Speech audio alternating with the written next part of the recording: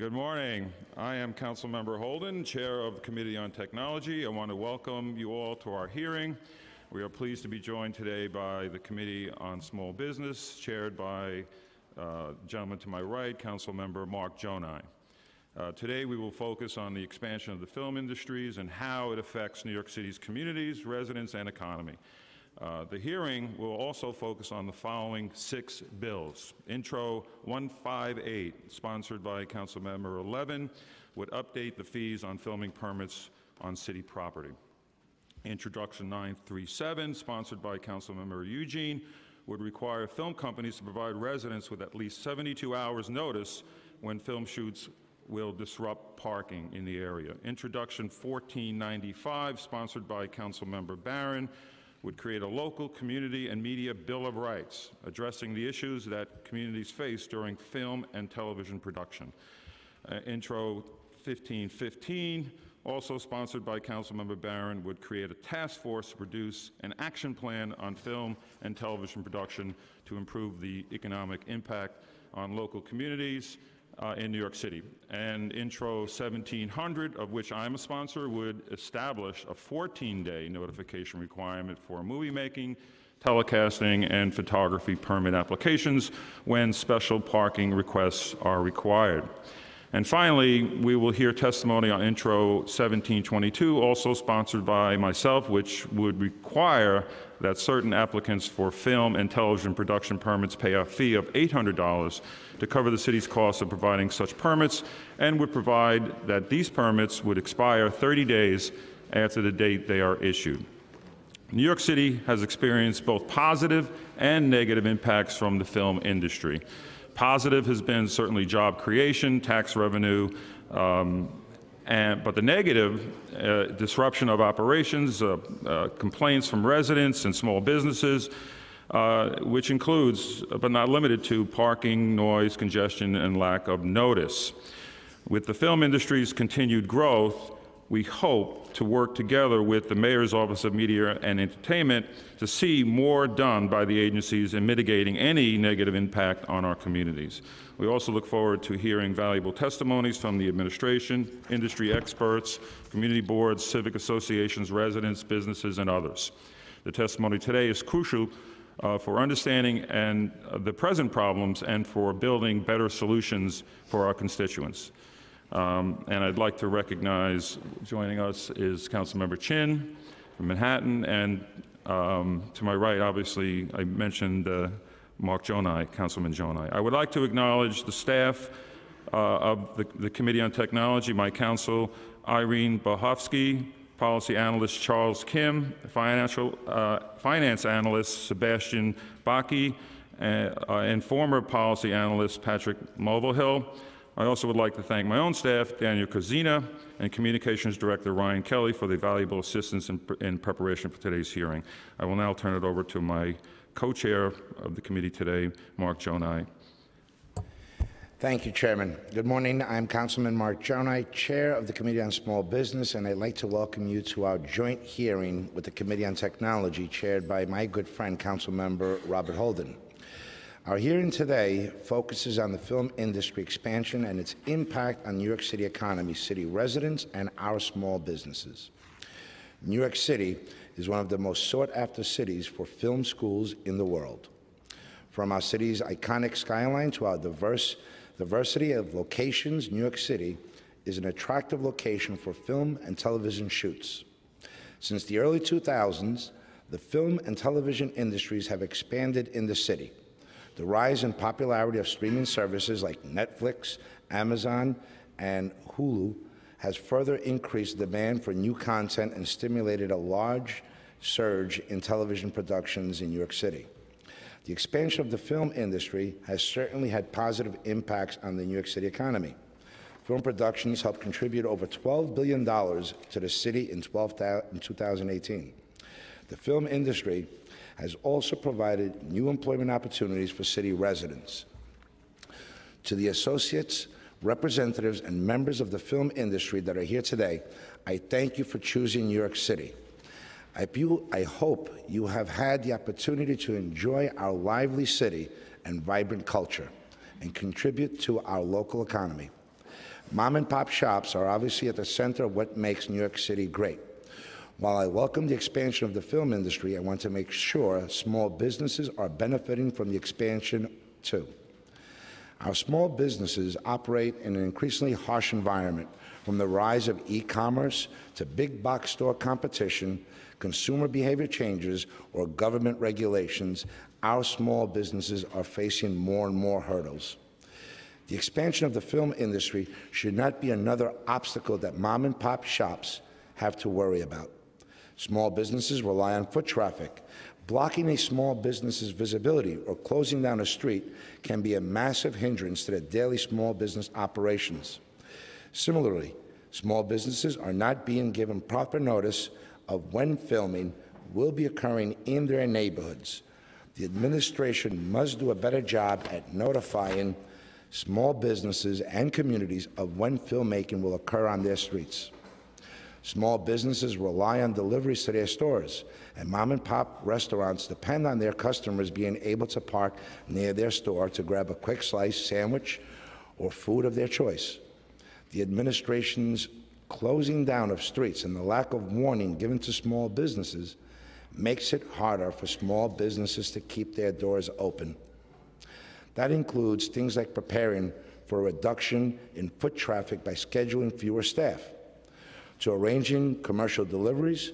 Without enough notice, businesses may be overscheduling staff or preparing to receive deliveries that may not be able to get down the block at all. Some neighborhoods of the city are used more frequently for film schools. These hotspot areas may experience greater disruptions, with some areas receiving permits almost every other day. In one such instance, West 48th Street and 6th Avenue, Manhattan, was granted almost 200 permits in 2018. That's almost 2/3 of the entire year. No city resident should feel that they are living in the parking lot of a Hollywood film shoot. While some areas of the city may not be more desirable than others for production, inundated neighborhood with shoots can hurt the quality of life for city residents and our small businesses. We need to develop a more fairer system in issuing permits to provide businesses and residents the relief from the constant noise and disruption from film shoots. Although many productions play by the rules, not all do. It is essential that we value and are clear about the recourse communities have when they feel film shoots go too far. The administration needs to value resident and small business voices and communicate better between all parties. Residents and small businesses need to know what to expect from film shoots, what impacts may be anticipated, and what is improper behavior. Finally, I implore film productions to shop locally. Our small businesses are an essential aspect of the New York City culture and economy. Allow them to benefit from your expansion, and small businesses in the film industry can thrive together. Before concluding, I'd like to recognize my fellow council members, Councilmember Chin, and my colleague Holden, for the work that was put into this hearing and the concerns. I will turn it over to Councilmember Barron. Oh, she's not here. I do want to recognize the hard work that the City Council staff has put into this in working with the administration and industry and stakeholders, from Irene to Stephanie and including my staff. I want to thank them all for their commitment and dedication. I pass it on to you, Chair Holden. Thank you, Councilmember Jonah. We are joined by Councilmember Ayala, just walked in. Thank you. And Council will now swear in the first panel. Good morning. Do you affirm to tell the truth and answer honestly to Councilmember questions? Thank you.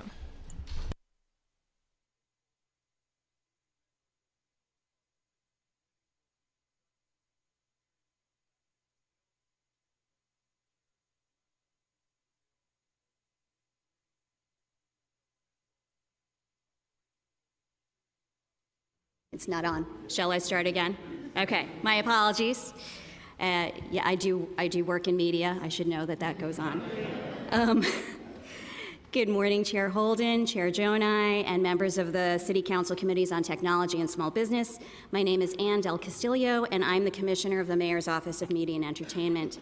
I'm joined here at the table by my colleague Dean McCann, who is MOM's Deputy Commissioner of the Office of Film, Theater, and Broadcasting, and Lori Barrett-Peterson, our General Counsel, as well as my senior leadership team seated to the right of me.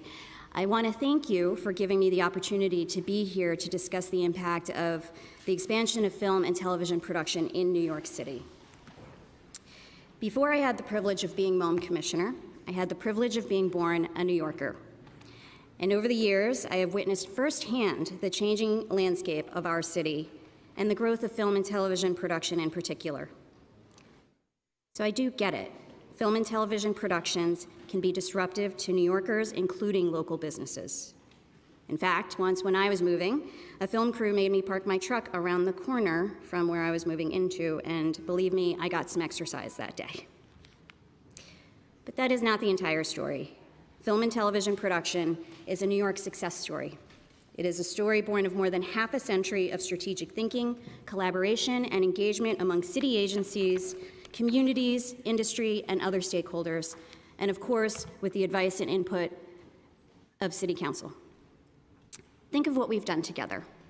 New York City was the first in the country to establish a Cultural Affairs Commission and a Film Commission. We made strategic investments to draw businesses and jobs to increase opportunities for New Yorkers in the creative economy. Through our collective efforts, we now have a thriving creative economy and good-paying jobs, expansion of other tech and innovation industries, increased tourism, and a global reputation as a world-class center for creativity and culture. When governments from other municipalities, states, and countries want to see how this is done, they look to New York City. So I sit here before you filled with pride and gratitude in our shared success. Of course, growth comes with challenges, especially in a city of 8.6 million people that runs 24/7. At MOM, we are acutely aware of the inconveniences New Yorkers and local businesses face when the film and television production industry comes to their neighborhoods. But when we look at those challenges, we must also consider what the term production industry actually means.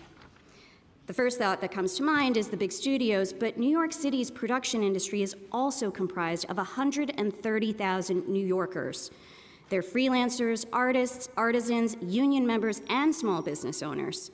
They are our family, our neighbors, our friends, and they are all New Yorkers who are earning a living in their city. Each year, in the course of doing their jobs, this industry spends almost $9 billion right here in New York City. So they aren't just helping themselves, they are contributing to our shared success.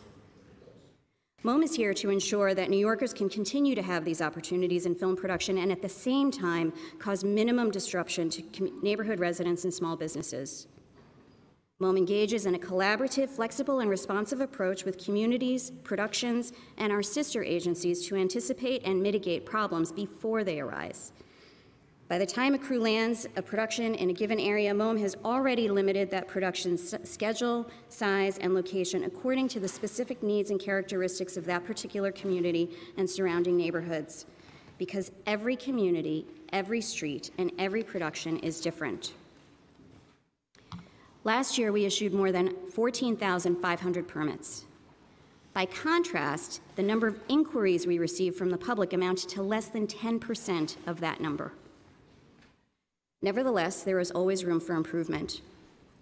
That is why, in my first 5 months of office, I have made it a priority to meet individually with each of the members of the council.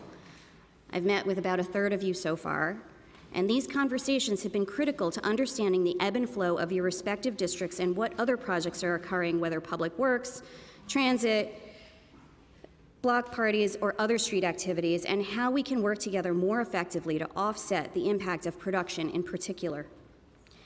These conversations have set the foundation for collaborative solution seeking as issues arise.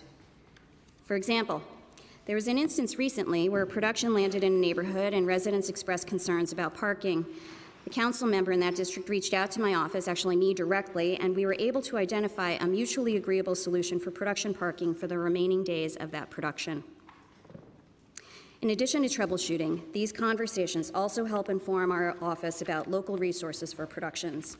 There are countless churches, schools, parks, and nonprofit organizations throughout the city that have hosted productions and benefited from location fees and community givebacks. Materials for the Arts is an example of an organization that has received countless donations from the sets that are built and recycled materials to the benefit of nonprofit organizations throughout the city.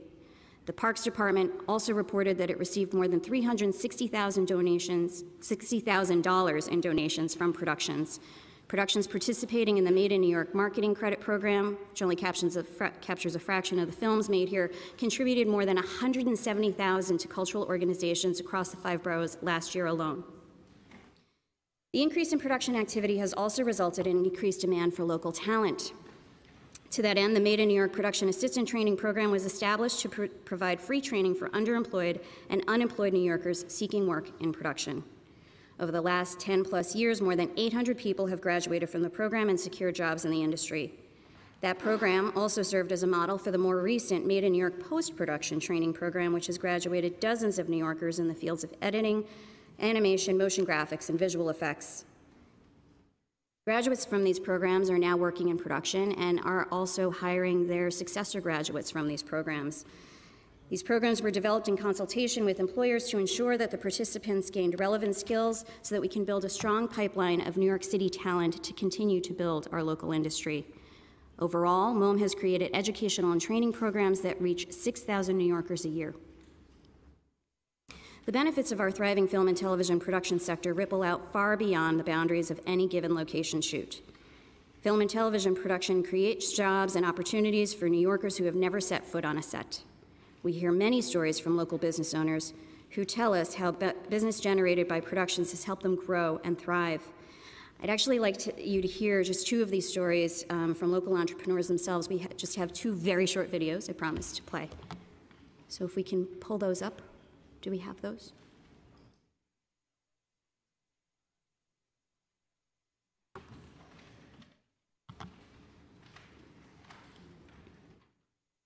When I started Melba's Restaurant and Catering here in Harlem, I was really thinking about my grandma Amelia.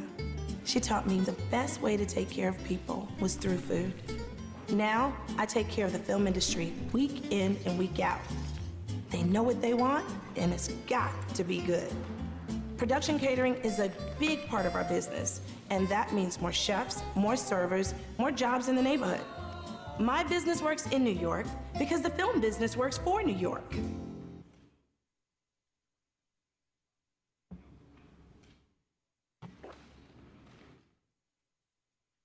My family and I started this business 25 years ago in the Manhattan Flower Market.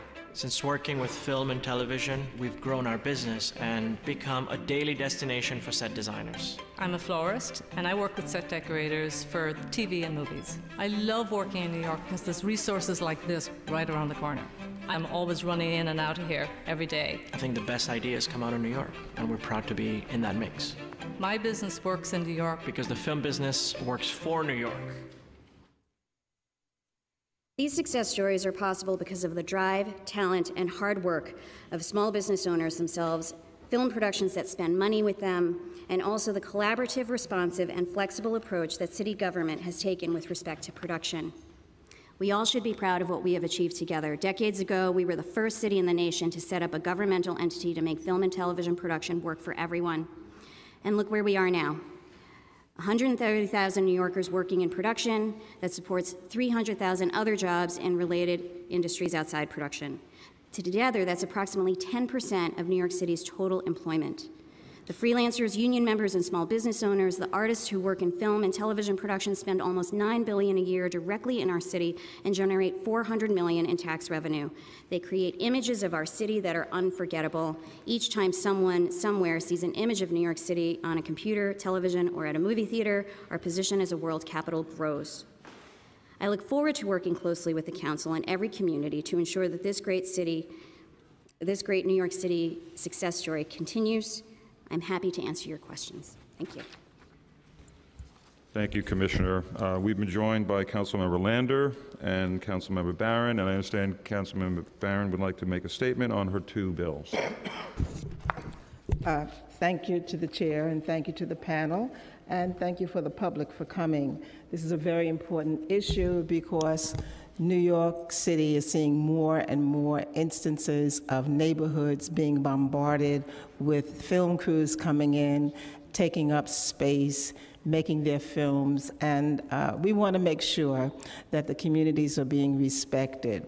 So I've proposed two bills. One talks about establishing a bill of rights for the communities, and we've met and we've talked about the intent and the objective of that bill. And the other one talks about, without trying to extort money from film companies, what can we expect film companies to do to make sure that there's some kind of reciprocity and benefit for the communities where they are, inconveniencing people who live there for whatever number of hours or days that they're there. So that's the intent of the two bills, and we want to look to see how we can shape that so that communities benefit from allowing themselves to be the site for these wonderful films that are being made in New York City. Thank you, Mr. Chair. Thank you, Councilmember. We understand that the film industry is very important in New York City and the productions, and we certainly understand that. However, when it's on the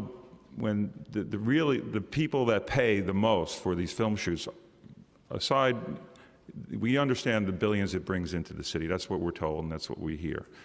However, on the front lines, when productions take over an entire commercial district, it seems like this administration is willing to say, let the small businesses suffer. They're going to put up with no parking in front of their stores for many times, several days, if not weeks, and nobody actually reaches out to them. You have a code of conduct in your MOM, in the MOM code of conduct. I'm reading that the film companies or production companies are supposed to notify the community boards and the council members. I've never got a call from a production company in advance of shooting. I don't know if any council member here has gotten a call from a production company, but I never have.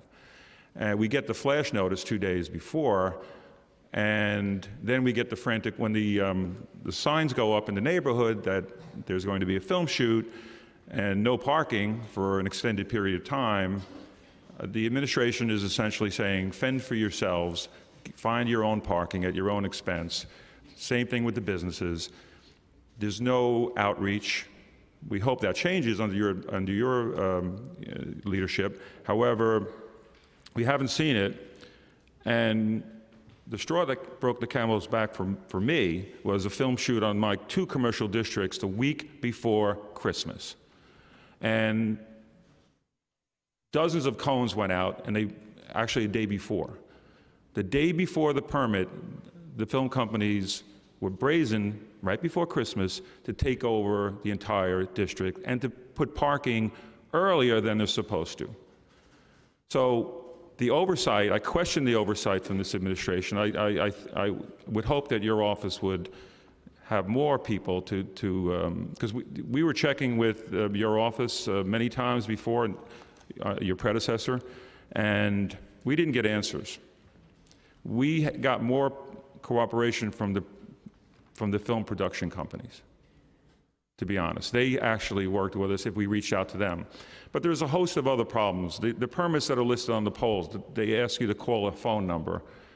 The number doesn't work many times. It'll just ring and then hang up after 10 rings. Nobody's at the phone. So I had so many businesses call me and say, we couldn't get our deliveries. How dare the city schedule a film shoot right before Christmas, the most lucrative time of the year for us. Many businesses were telling me they lost $15,000 at least in a couple of days of shooting. And again, the administration is willing to say, sorry, it's a benefit of all New Yorkers that this happens, but you guys will have to take the hit. So that's why, I mean, your Kumbaya little video was fine, a commercial, but it wasn't really, it's not reality, because yes, you paid somebody to do that, or you had somebody do it. That is not reality on the front lines, at least in my district. And speaking to my fellow council members, that's the same, feeling. We understand the contributions to the city. However, we need more done. I don't know if your office can figure out something. I tried with legislation. We could reimburse the businesses if they lose parking, or give them other avenues to recoup the money. But there has to be something figured out that you're just willing to say, sorry, this is going to happen in front of your business, and you have nothing to say. You can reach out to a number that nobody answers. You can call the council member, but we don't get the calls from the production companies. They don't notify the community boards. They don't notify the bids or the LDCs. They don't. We asked if any of them have received calls. So if the production companies historically are not going to follow your code of conduct, then where are we? Then they take more and more parking. So, yes, they do. Well, I've seen it. Want to show some photographs? Okay. If I may, Council Yes. Chair, it's actually one of the reasons why I reached out to your office within when I was even acting in February. I've literally spent the first 5 months of my tenure trying to meet with every single one of you. There are 51 districts throughout the city, and we know that there are issues. I'm not going to sit here and pretend that there aren't improvements that we need to make. I actually have worked in the industry for a greater portion of my career, and I understand how these things can land. I also care a lot about the city. We really are focused on making sure that we can play well in the sandbox together. And so that is why I've dedicated this first 5 months to meeting with you, as well as the productions, to say, hey, we need to be doing better. We absolutely need you to be doing better outreach to the council districts and the communities where you're filming. That said, I do think it's important to draw a distinction. There are situations where there are small films and they're just going to land for a day, and then there are larger films that may land for a more significant amount of time. Those are the ones that we're focused on. Those are the ones where we're making a concerted effort to work with them, to reach out to you and the community boards before they land. I definitely know we can do better, and I do remember that incident, and that was what predicated the meeting with you. And so we really are working hard to make sure that we are doing outreach and really looking to you to help us understand the ebb and flow of your respective communities. When I say there are 51 council districts, I say that to point out that there's such a diversity of neighborhoods. And so what may work in your council district may not work in another one. And in order to better understand how that works for the city so that we can land productions well in neighborhoods and work well with the community, I need to have this open dialogue with you. And I think we're off to a good start. I've met with about a third of you so far, and that is just one part of a multi-approach strategy that we're taking to do better with working with production and the local communities. You see a photo up now of, this is a catering truck in front of a diner. Now, that's against your code of conduct. Who's enforcing it? So if your office is going to be reactive, that means somebody has to complain, but nobody goes out, apparently, because I don't think you have enough staff, to actually go out and check or visit each site. I understand that. However, we need someone, and whether it's the production companies themselves going around saying, somebody is in charge of this, saying, we can't do this. Absolutely. We can't block a fire hydrant. I saw cables, I don't know if we have that photo, with no trip hazard, it was a trip hazard, no covering on, cables going across a bus stop. So people can get off a bus and trip over these huge cables on the commercial strip. There's so many violations, and this is what happens when there's lack of oversight. So that's what we're providing here, because we pointed out, and when I spoke to the previous commissioner and mentioned this production company, and I'll tell you the company that was shooting, it was billions, they were shooting on my commercial district right before Christmas, violated almost every part of, or every issue, numbers of the code of conduct. Every single one. And we said, what is going on? And again, I got, this is a $9.8 billion industry and you're benefiting and you're a taxpayer. Nobody wants to hear that when we have specific problems that we're bringing to MOM, and we never got them addressed, by the way. The production companies, and we're still not getting them addressed. They're still violating codes of conduct. Why have it if you're not going to enforce it? And nobody is looking at this. So it's not up to us. We have many things to do in the office, in our council offices, but dealing with every production, which is happening every week, we get a 2-day notice, and then we get the calls from residents who can't find parking because for 2 days, and businesses that can't get deliveries, and nobody's reaching out to them. And that's what has to change. And that's what I hope, under your leadership, that will change. Absolutely. I want to just recognize you. You want to? Okay. Councilman Yeager is joining us. Anybody else? Okay. Thank you, Chairman. You did a stellar job of explaining some of the issues that our communities, residents, small businesses are facing. And Commissioner, the beginning of something is acknowledging there's a problem. And we hope that problem solution is the next step or discussion. And I just want to put things into perspective, using your own numbers. Last year, you issued 14,500 permits, some large, some shorter in time and duration. How many staffers do you have? We have about 20 staffers at the film office. I'm sorry? 20 staff at the film office. I didn't hear that. 20. 20. In the film office. Our agency covers several portfolios, but in the Office of Film, Theater, and Broadcast in particular, we have 20. Of the 20, how many leave the office that have responsibilities of oversight?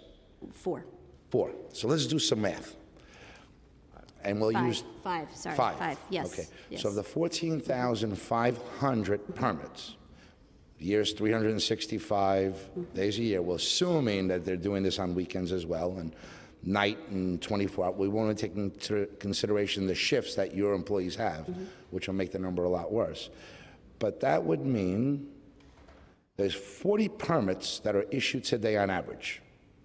14,500, divide that by 365. Of the 40 that are going on today as an average, that would mean you have 5 employees, that there are 8 sites throughout the city that each employee is responsible for oversight.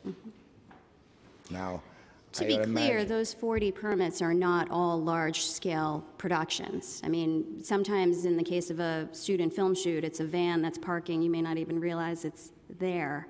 So I think it's important to draw that distinction. But I am not going to sit here and pretend that, the volume is not quite significant, and we definitely need to do better about making sure that our team is getting out there.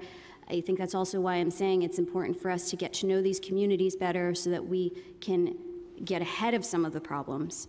And then the communication with your office and the local communities is helpful in making sure that we're responding immediately to issues on the ground. So, Commissioner, can you tell us where the 40 permits, and I'm assuming just average, that have been issued as of today, effective today, where they are in the city and what period of time they'll be doing their film shoots?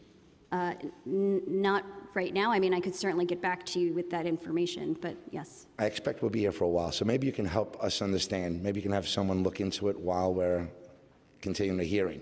That'll give a real picture of what is happening in the daily lives of New Yorkers. You want to fill in on that? Thank you. That's a great question. One thing to add to what the Commissioner said, in addition to our staff that go out and do site visits and check on those things, we also have an NYPD movie unit that's very well versed on what the rules are. And a lot of the sets that we, when we have actors in police uniform walking down the street for Blue Bloods, we have a real officer there. So there are other sets that have either the supervisor... Sorry, you weren't sworn in. Can we swear him in? He was here. We did it? Yes. Okay, yes. good. I don't lie. But we have sergeants that are on 24 hours. I communicate with the sergeants often. We have officers that are assigned specifically to the sets. We know which sets the officers are assigned to, so our field reps may prioritize and go to the sets where they're shooting interior. and then inspect how the truck package has landed and, you know, what literally is happening on the ground. So we would prioritize with our staff which sets we know NYPD is not going to be assigned to, in addition to checking on the sets that NYPD is assigned to. We have people that check on things at night. We have people that check on things very early in the morning. You know, we do everything that we can do to get to every single set.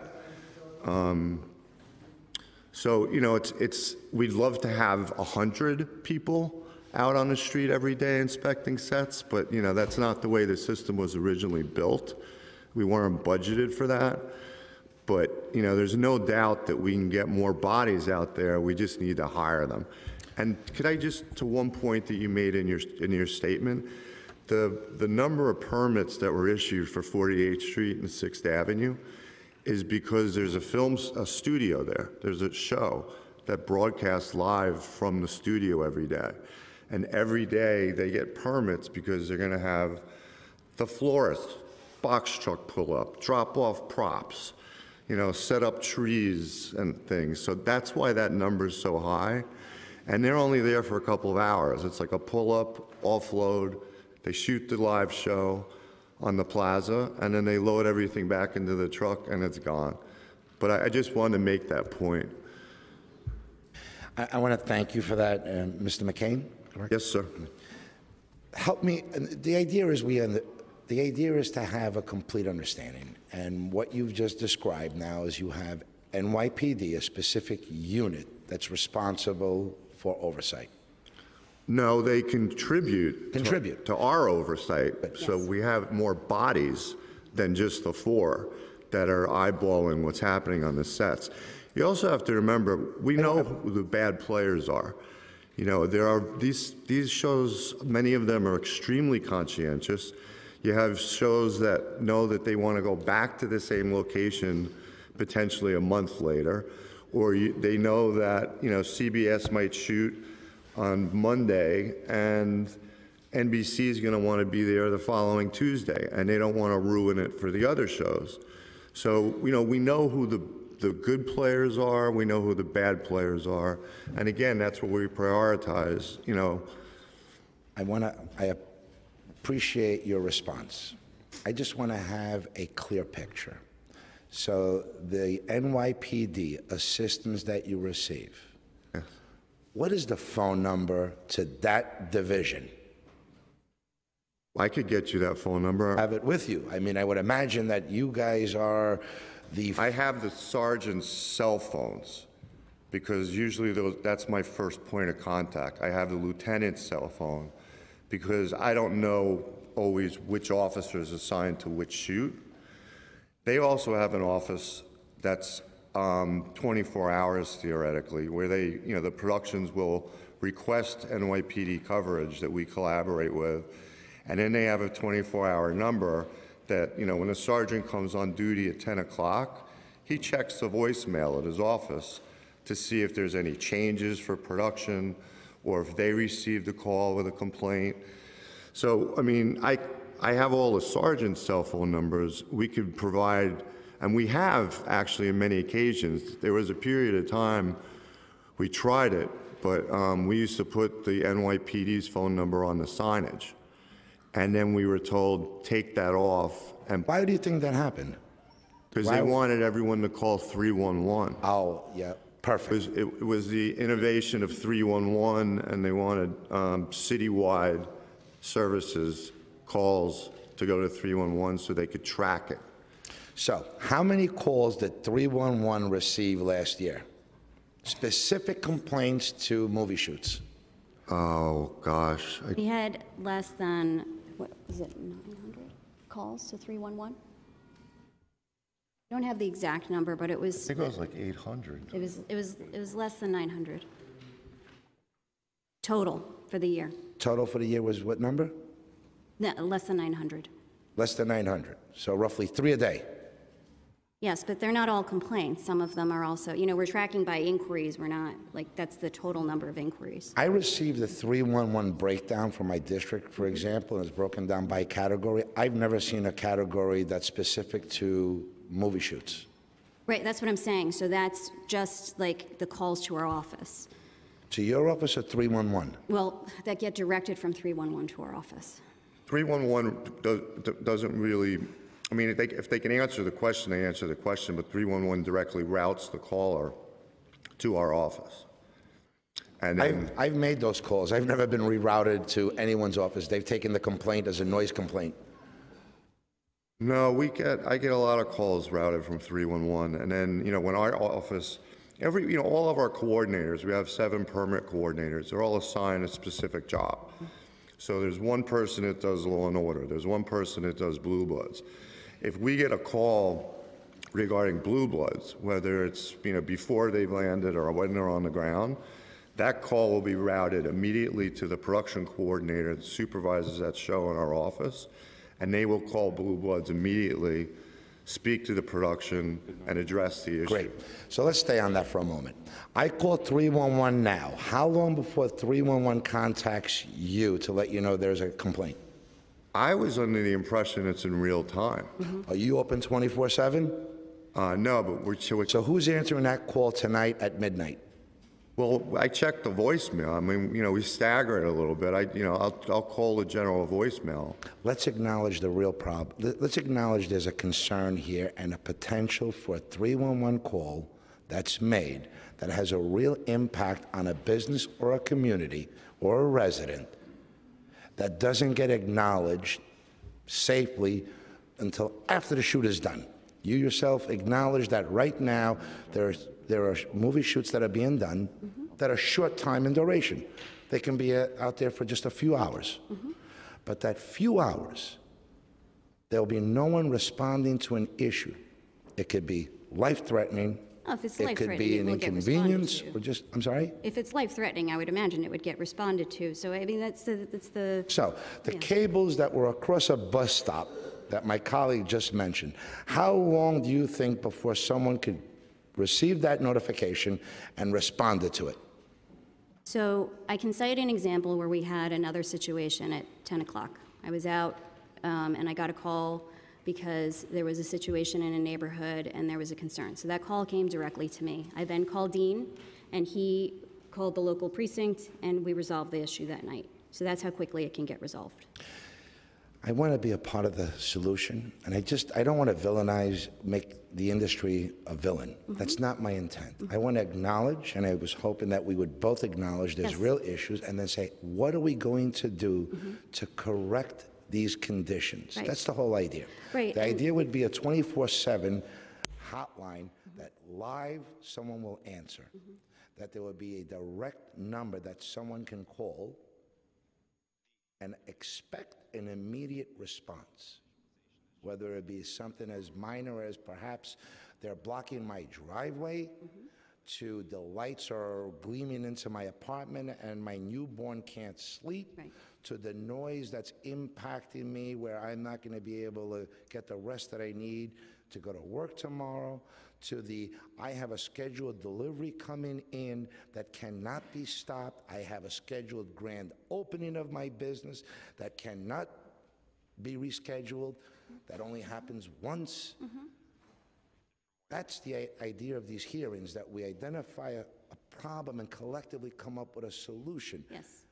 What commitment can we hear from this administration, from you in particular, that will alleviate at a minimum a person of contact 24/7 that will be responsible to receive the phone call and address the issue? Respectfully, I think what I'm trying to express to this committee here is that we are working to be responsive, and we have been responsive time and again when issues have come across our desk. And so, part of this is the beginning of a conversation to really understand what some of the issues are and come up with solutions that are attainable and feasible given the current structure of not just our office, but the way that the city is working. There are many, many challenges with street activity in New York, not just production. And so we are all trying to work around those challenges. And again, I think that's why these conversations with the local communities directly are critical to understanding how to prioritize some of the issues that are arising. Again, there are certain communities that may tend to be more impacted than others just due to the location of production activity, and so we want to address those. There are other communities that are asking for production that need support to understand how to land production in those communities. So that's the broad, when you say that you want a complete picture, that is the complete picture. We are trying to be all places throughout the city to work with the local communities to best understand how to land production there. And then we're working with the productions of varying sizes, again, student films up through big blockbuster productions, to make sure that we are managing that activity properly. I thank you for that, Commissioner. But I'm asking a specific question, and I'm hopeful that we can come up with, this is probably the most simplest of issues that we can address. A 24/7 live answer phone number. Wouldn't cost much. Sprint offers $25 a month. Unlimited phone calls. Just need someone on the line to pick up. I want to make sure that whatever solutions we put in will truly address the issue. And in this case, we have multiple productions, so even if we have one person answering that phone, we still have to reach the appropriate staffer or the appropriate production. So I think, at the moment, the way that it's working is they're coming to Dean or myself, and we know who's on the ground and which staffer is working on that production, and that has been the most efficient way to resolve the issues immediately. So, Commissioner, I appreciate that, Commissioner. So then, based on what that statement that you just made, can I have a list of the 40 permits that on average are issued today that are going on in New York City? I'm hopeful that someone can pull that out of your office. I'd like to know how many officers are on those permitted sites and who is responsive. And I can go as far as doing a quick test on any one of these sites now, and we can really have an understanding of the breakdown. I'm really trying to help shape this direction that we're going in and not make it that much more difficult. Okay, so can we email? I'm sorry, will you excuse me? I'll call my office. That'd be great. Absolutely. Okay. So while you're looking into the 40 permits to find out how many officers have been assigned to those sites right now, and we're so quick to respond at the City Council, hopefully there's one locally that a City Council staff member can run out there now and see who's on site. We're good, but I pass it back to my colleague in the meantime. All right, I'm going to have some more questions, but I want to just get some colleagues involved. My colleagues, Councilmember Chin has some questions. Thank you, Chair. Thank you, Commissioner. We still have not met. I know.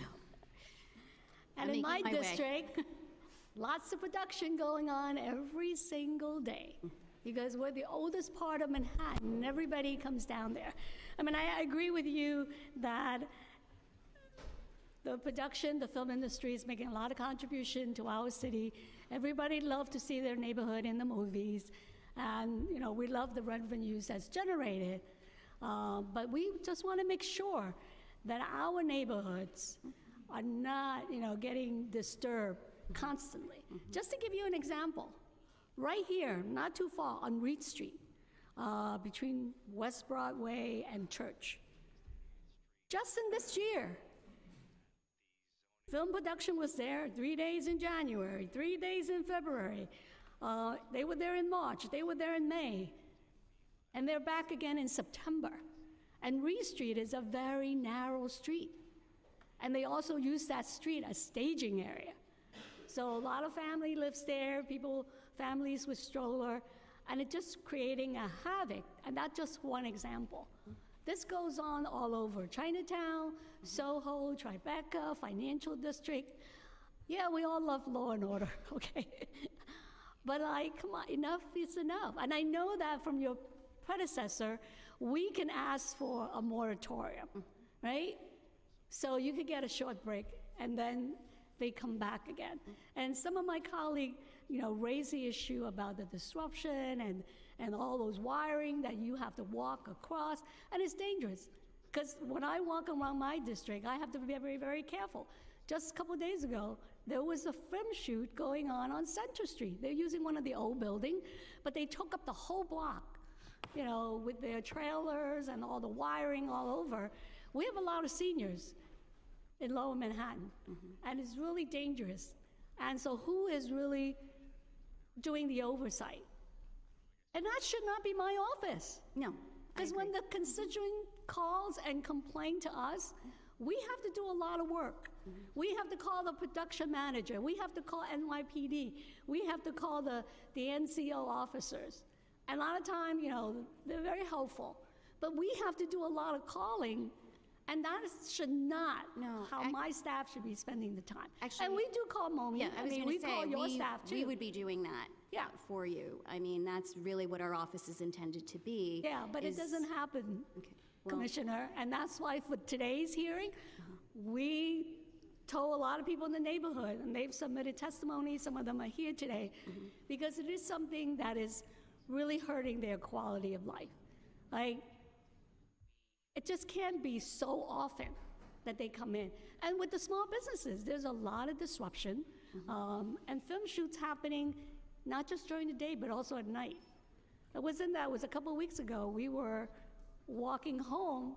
We usually just cross Columbus Park, and we were told, no, you cannot cross, because they're filming there. We had to go somewhere else.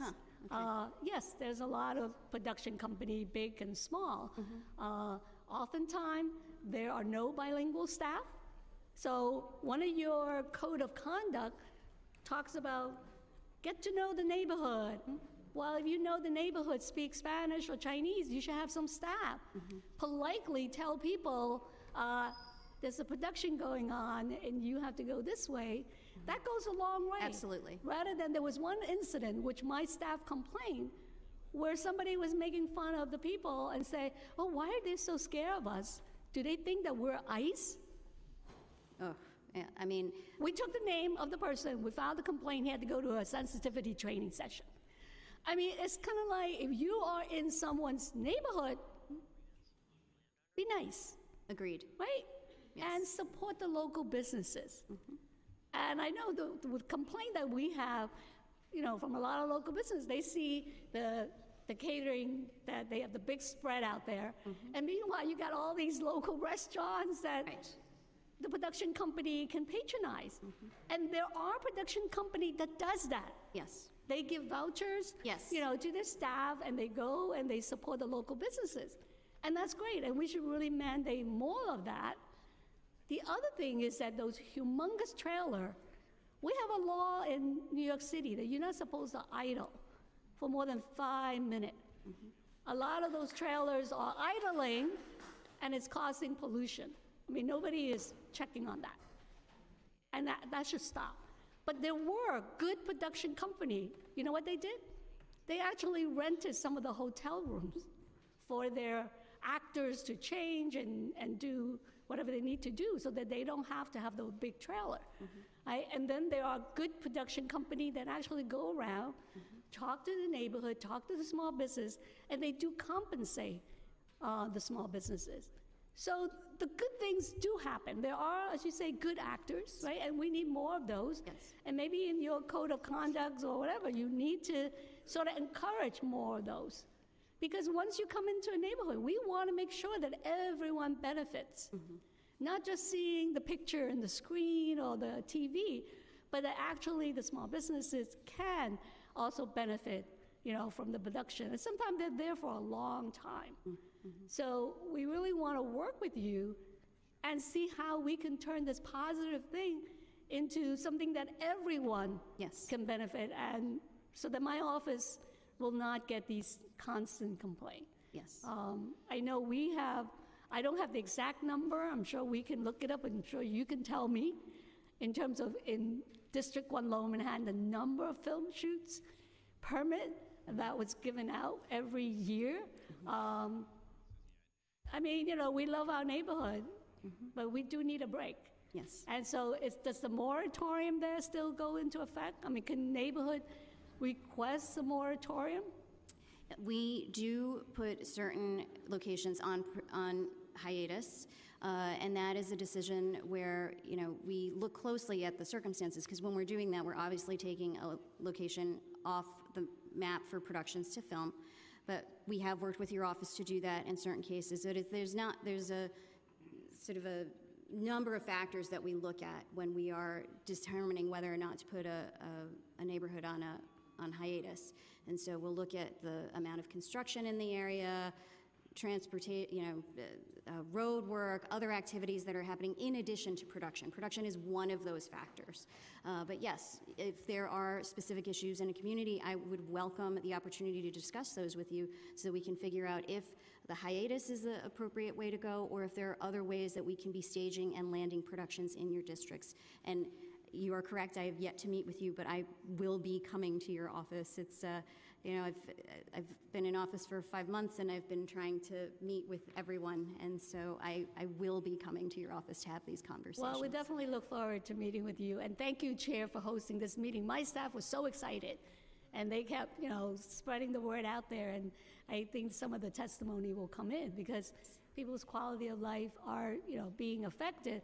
But ultimately, I think for our small businesses, yes, there's so much ways that, the video you show is great. Yeah. That should be all the small business. They should welcome the film shoot, right? If they're coming into the neighborhood and they patronize the small business there, that is a great thing. And we do not get calls from the production company. Okay. Okay? Yep. Maybe once in a blue moon, one production company would call and ask us, though they're coming in, right, or their organization in the community that they should make donation to, and we refer them to the community board. But we definitely don't get any notice. Okay. We get emails from your office, right, and that's about it. So one thing I want to be sure that I'm making clear to the council is I really am committed to making this work. I really do want to make sure that we are working in lockstep with you. I think we both share a desire to make sure that this industry works well and that we are minimizing the impacts to the communities.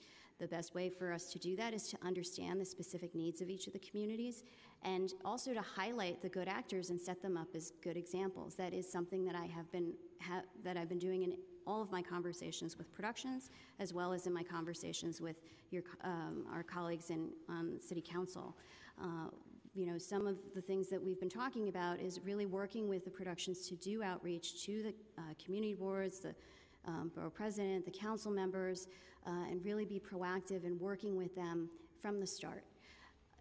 We do have a variety of productions that work in New York City. So I also don't want to be misunderstood that like every single production that comes to a community is going to reach out to your office, because truly if they're only there for a day and like half a day or whatever, that it's not the same kind of investment that we're looking at. But for those that have recurring locations or have big shoots, absolutely we are going to be working with them more concertedly to make sure that they're working with you and us to address these concerns. Well, to that, Commissioner, I think your office should require a checklist that is sent to the production companies, and you have to get it back with the production company checking off each item that they actually completed, notifying the community board, the local bids, LDCs, and the council members, and just checking in, like the council member said, to make sure that there's the outreach. Because, again, as I want to recognize Councilmember Levin, who just walked in, who has a lot of film shoots in his district. We know of that. As I work in downtown Brooklyn, I don't know if they're still shooting in Brooklyn Heights, which it was a hotbed for production, and it actually caused problems. I remember 2013, it was a moratorium because the neighbors were just under constant film shoots. But I just want to move on to Councilmember Barron, who actually has a couple of bills that we want to get your feedback on also, Commissioner. Thank you to the chairs, and I'll be brief because I have another committee hearing across the hall that I have to be in, and they're ending soon. So my questions will be very brief. Thank you for having the meeting prior. And in our meeting, we talked about having a Bill of Rights, and you indicated that you do have a code of conduct, which is presently in place, which governs how it is that the film companies are supposed to conduct themselves. And what I'm saying to you, a code of conduct is really targeted to the companies. And we're looking to establish a Bill of Rights which will be targeted in addressing the issues of the community and the residents. So what is your response to that? The Code of Conduct is in place for the productions to work well in the communities.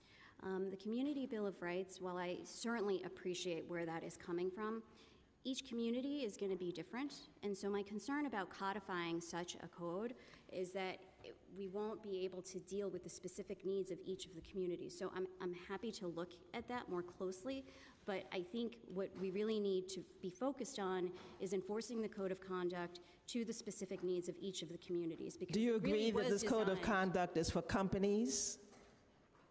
Even though it's their behavior and, right, production companies? Absolutely. Right. A Bill of Rights is for individuals and community organizations. There's a different focus, there's a different target. So we perhaps can draw from this Code of Conduct, but I certainly believe that individuals in a community who have all the issues that we're hearing about need to know that there's a document specifically targeting what their issues and concerns are. And this Bill of Rights would be produced from your office, and we would be able to have it with a comment period for 90 days after we're allowing you to produce it, because you're the office that does that. So we're asking you to draft it, and then it would go to the community for a 90-day comment period, and then it would be finalized. So it would draw, in fact, from the Code of Conduct, which goes to film companies, but would focus on the individuals who are the people who are saying that they're being abused, they're not being respected, their communities are being left in conditions that are not appropriate. And yes, each community is different, but there's a generic, basic understanding of what all communities are entitled to. Right. Respectfully, Council Member, if the communities are feeling that their rights haven't been respected, it would be because a Code of Conduct or like Precisely. was violated. And Correct. so that, I guess that's why I'm a little bit hesitant to understand the need for two documents governing the same Because kind of this one is not what is an agreement between the media, your office, and residents. This is for film companies, and it says that the production manager signs this. Mm-hmm. So even though it talks about the residents and what the film company should do to respect the residents, there's nothing here that talks about residents knowing what their entitlements are. So that's the difference. And again, I would think that this would serve as listing 8, 10, 12, whatever, very precise entitlements residents and communities have. I think it would be helpful to go through and see how they track against each other, and then absolutely, I'm happy to look at that with you. Very good, thank you. And part of the issues that we're hearing about is inability for traffic to go through because these streets are designated. What provisions do you make for school buses that might be needing to get into that block to drop off children, or for Access-a-Ride with handicapped people to be able to get into those blocks? When we're permitting productions, we're not closing streets. We're designating parking, but by and large, there is supposed to be accessible pedestrian and traffic flow. The rare instances in which we will close a block is if there's going to be like an explosion or something where we're concerned about public safety. But through traffic is supposed to is what's required. Okay. Productions themselves aren't allowed to close streets. Okay. When we have a request like that, that's one of the scenarios where we would assign one of the movie unit police officers to be there. And what we'll do, say there's a walk and talk with a show, the officer will intermittently hold traffic. But obviously, if there's a school bus, he'll pull that right through. Great. And my second bill is that I'm proposing is establishing a task force. We've heard about many of the situations and conditions that communities are being subjected to. And this would establish a task force to, in a very organized way, look at all of the issues that exist and gather data for the situations and conditions that have been brought forward, and to suggest how communities might be able to benefit in some tangible way from the inconveniences that are done. For example, as has been said, local businesses, I believe it says that their film companies are encouraged to use local businesses. But perhaps if we have a task force, we could explore how, in fact, we might want to set some minimal percentage or target or goal, we don't like to say. So we set a goal that we want to establish in terms of interacting and pouring some of that revenue directly back into the community that's being inconvenienced. So what is your opinion about that? So we did discuss this a bit, and I appreciate the spirit of setting up such a task force. I think, however, given the resources of the agency, I would prefer to see those resources focused on building the relationships in the communities so that we can address some of the concerns that the task force is looking to. Could that be a part of what the task force would do? I'm sorry? Your objective could be a part of what the task force would include in their study and in their research? When we're talking about a task force, are we talking about dedicating MOAM resources to a particular team that would focus on those issues? We're talking about representatives being appointed from the mayor, the public advocate, from your office, to look at all of the problems that exist, to gather data, to do a survey of the general public and local businesses in particular, to see what it is that we can do that would bring some of the financial benefits that these companies are experiencing and set a way for the community to be able to benefit. We don't want to, when we spoke, you said, well, we don't want to have an extortionist kind of policy. That's absolutely right.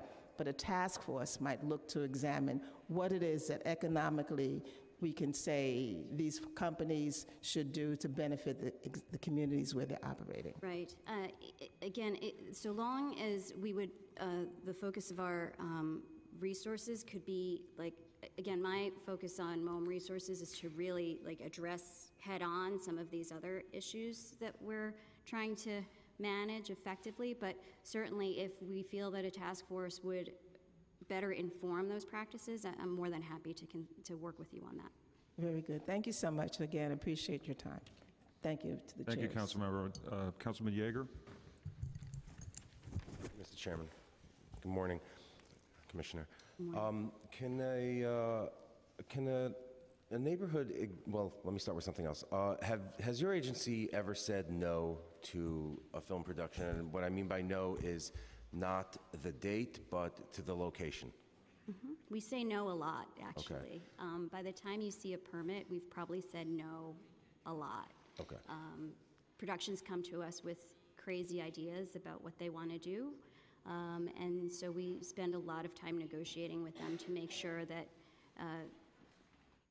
we are landing productions appropriately. Does your no involve simply curtailing to a shorter space the area that they need, or to simply moving them out of the neighborhood that they've chosen? It really depends, and I'm not trying, it really depends on the scenario. I mean, we've had productions that say that they want to shut down the Brooklyn Bridge because they want to do a chase scene. We're obviously not going to let them do that. Okay. We're not going to shut down the Brooklyn Bridge.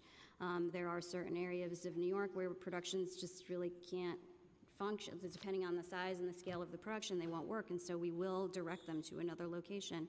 But it really is a case-by-case basis, and but yes, we say no all the time, and Dean can probably speak more to that. We deny thousands of proposals every year, but one of our philosophies is to work with the production. Sometimes it just needs a modification.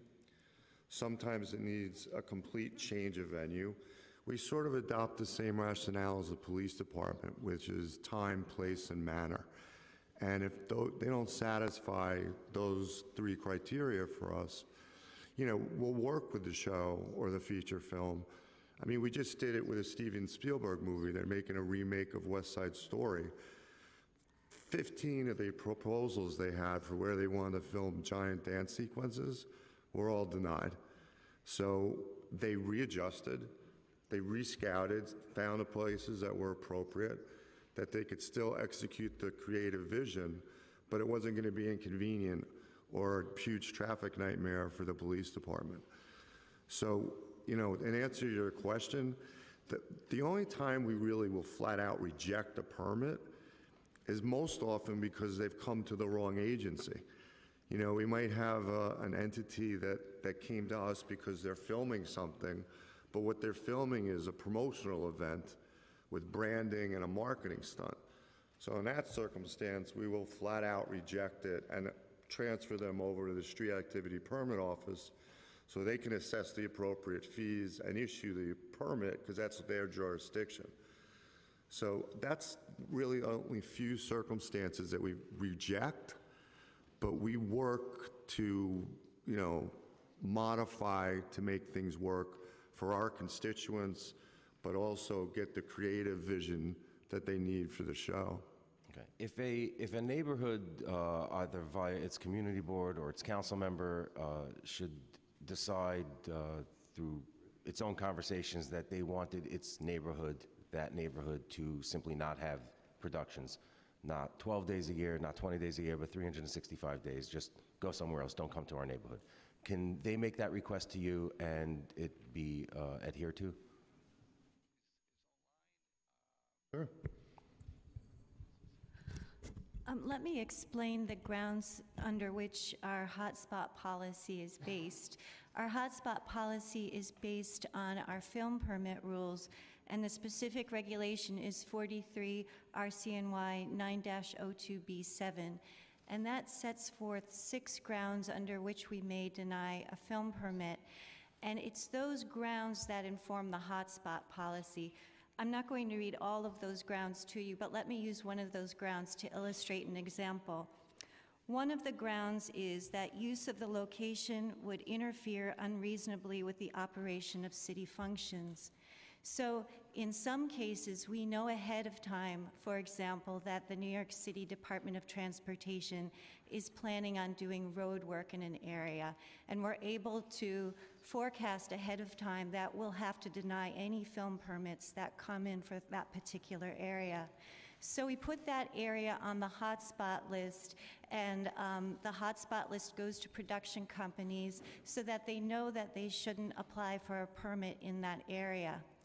There are 5 other grounds in that rule that we consider, and so when we hear from communities, we have to base our determination on whether to place an area on the hotspot list based on what the law says. What are those 5 grounds? Well, that's not the law. That's just to be clear, that's not the law. The law is the administrative code. That's your rule, right? That's a promulgated rule of your agency. A promulgated rule is a law. The promulgated rule is not a law. Promulgated rule is the interpretation of the agency and its right to create a rule based on the administrative code and the charter, but it can be changed by you anytime.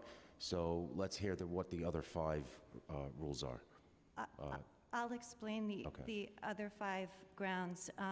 One ground is that conditions exist that may pose a danger or a threat to participants, onlookers, or the general public. The next is the location sought is not suitable because the proposed use cannot reasonably be accommodated in the proposed location. The date and time requested for a particular location is not available because 1, a permit has been previously issued for such date and time, or 2, the permit request is the subject of a new project account application, and then there's an internal site, or 3, another city agency has issued a permit for such date or time. The 4th ground is that the film office has concluded, based on specific information, that the applicant is unlikely to comply with the material terms of the requested permit. The 5th is the use of the location or the proposed activity at the location would otherwise violate any law, ordinance, statute, or regulation. And I've already explained the 6th one. Okay. So if I were to tell you that I just don't want you to issue permits in my neighborhood, that's not covered by your rule. No, it's Would not. you consider adopting a rule that would say that any community board can declare itself a safe space from the film production permitting issuance that you do? The film permit rules take into consideration First Amendment rights of filmmakers that use the city streets. Just to be clear, First Amendment is not for commercial purposes. First Amendment is when the law and order decides that it wants to shut down some streets because it wants to film an outdoor scene of Detective Stabler's chasing somebody, there's no First Amendment in there.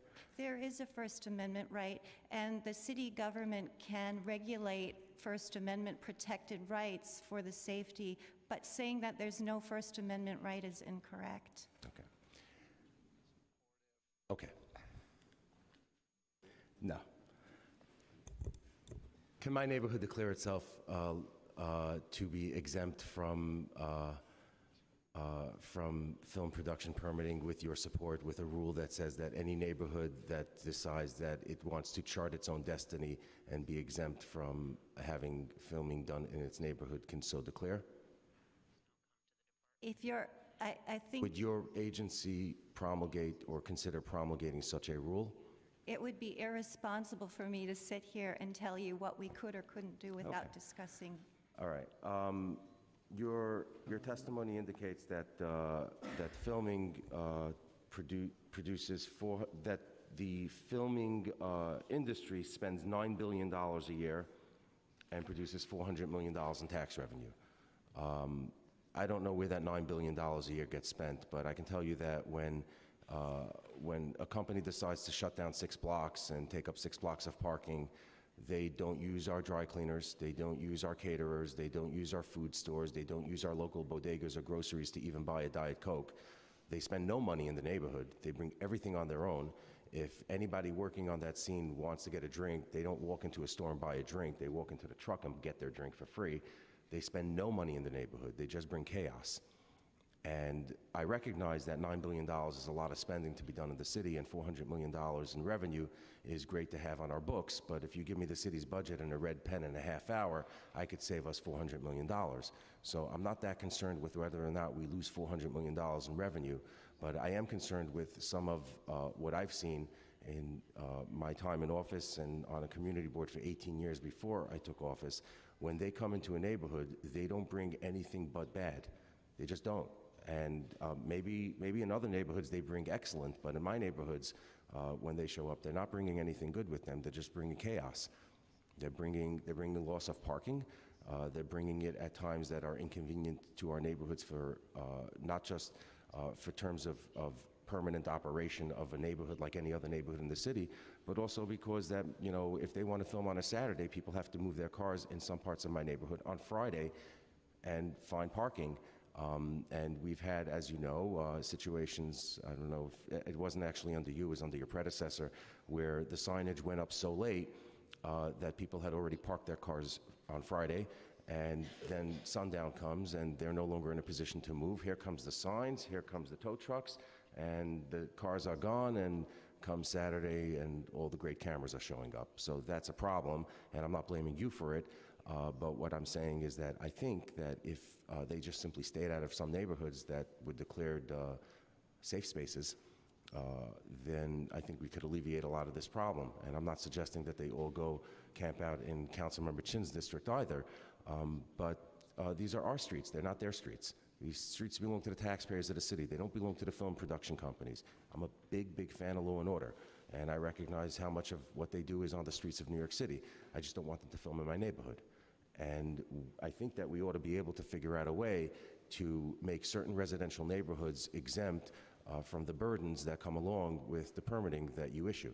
And if you're not able to promulgate a rule that would allow a community board to chart its own destiny and to make its neighborhood safe from the obstructionism that comes along with these productions, then perhaps we ought to consider that here in the council, because I don't agree with your assessment that a statute or a rule along those lines would violate the United States Constitution. That wasn't really a question, so I'm good. Mr. Chairman, thank you very much for your time. I yield back. Thank you, Councilmember. Councilmember Ayala? Hi, good afternoon, Commissioner. I actually did have the pleasure of meeting with you just yesterday. My question, really, I want to just piggyback on Councilmember Yeager's comment about the small business is not really making any money when these production sites are in our communities. I believe that is an accurate statement, and I don't know what, if anything, you'd be able to do about it, but I think, we definitely want to go on record to say that we support our small businesses, and we encourage and hope that anyone that's patronizing or using our streets as a means of, promoting anything is also helping, those local businesses to thrive. I wonder, however, regarding the small businesses, there is some compensation that is provided to small businesses by some of the production companies when they're on a specific block. Do you know how the amount the amount that the compensation equals out to is negotiated? Is that by neighborhood? It varies from production to production. The productions have their own budgets. And so it depends on, what the production is able to do in specific communities. So as I mentioned, the size and scale and scope of the productions that we're permitting range in size. And so those are business decisions on the part of the productions. That said, however, we have had a number of success stories where we've worked with the productions to really work with the neighborhoods, to do walk-away lunches, to hire locally, we've had a couple of productions just in the recent months that have been very effective at doing that. And so what we are doing is working with them and having them model that for the other productions that are coming in. I guess because my concern is that one of the complaints that I have, and I actually, these came to mind after our meeting yesterday from the small businesses, is the compensation equals to a couple of $100s, and the loss of revenue is a lot higher than that for the day's worth of work.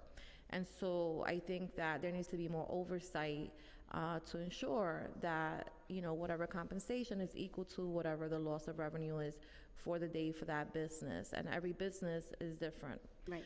But I'm also concerned about what the compensation looks like for mobile street vendors, because they're also impacted by these productions, and they get even less compensation than the brick and mortar businesses. Mm-hmm. So I wonder if that's a conversation that you've had at any point, and if there's any plan to kind of address this. Yeah, and thank you, and I do appreciate the picture of what's happening in your district, and that's why, again, I think it's really important for us to engage in these one-on-one discussions so that we can really get a clearer picture of what's happening in these different neighborhoods. I can't stress enough, it's always a challenge to figure out how to do street activity in this city that has so many diverse neighborhoods. And I think the best approach to that is to really work hand in hand with you to see how we can address those when we are landing a production in your specific community, because the needs in that community may look very different in another one, and we just want to make sure that we're calibrating appropriately and that we're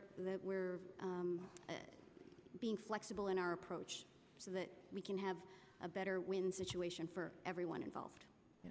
So I would add, if the code of conduct sheet was shared with my colleagues, there are 51 of us, I think there are only a few of us that sit on this committee, it would be really helpful. It would have been helpful to me 2 years ago to have a better understanding of what this was and how it impacted my community, and the last comment is really around the schools, and I would ask that special sensitivity be given to production companies that are granted permits around schools. A lot of my schools complain that they lose parking during the day. A lot of our school teachers unfortunately travel far to be able to teach at these schools, and parking is very limited as is. So when production companies come in and take up what little bit of space we do have available, it poses a huge problem for our public school teachers. And so I would ask that you please consider that when you're issuing permits between schools, the school's operational hours. Absolutely, and I do want my colleague to talk more specifically about that, but one thing that I think is just important to realize is that when my team is permitting productions throughout the city, they're just looking at a map, right? But that map doesn't tell us what's on that block necessarily, and it doesn't tell us even the ebb and flow, because you could still say that there's a school, but maybe it's a school that's like under renovation or something like that, and we don't know. So again, this is why, like, I can't stress enough, like, the conversations I've had with each of you and that I will continue to have with each of you are really critical. And it's not just me. My team is getting to know each of the communities as well.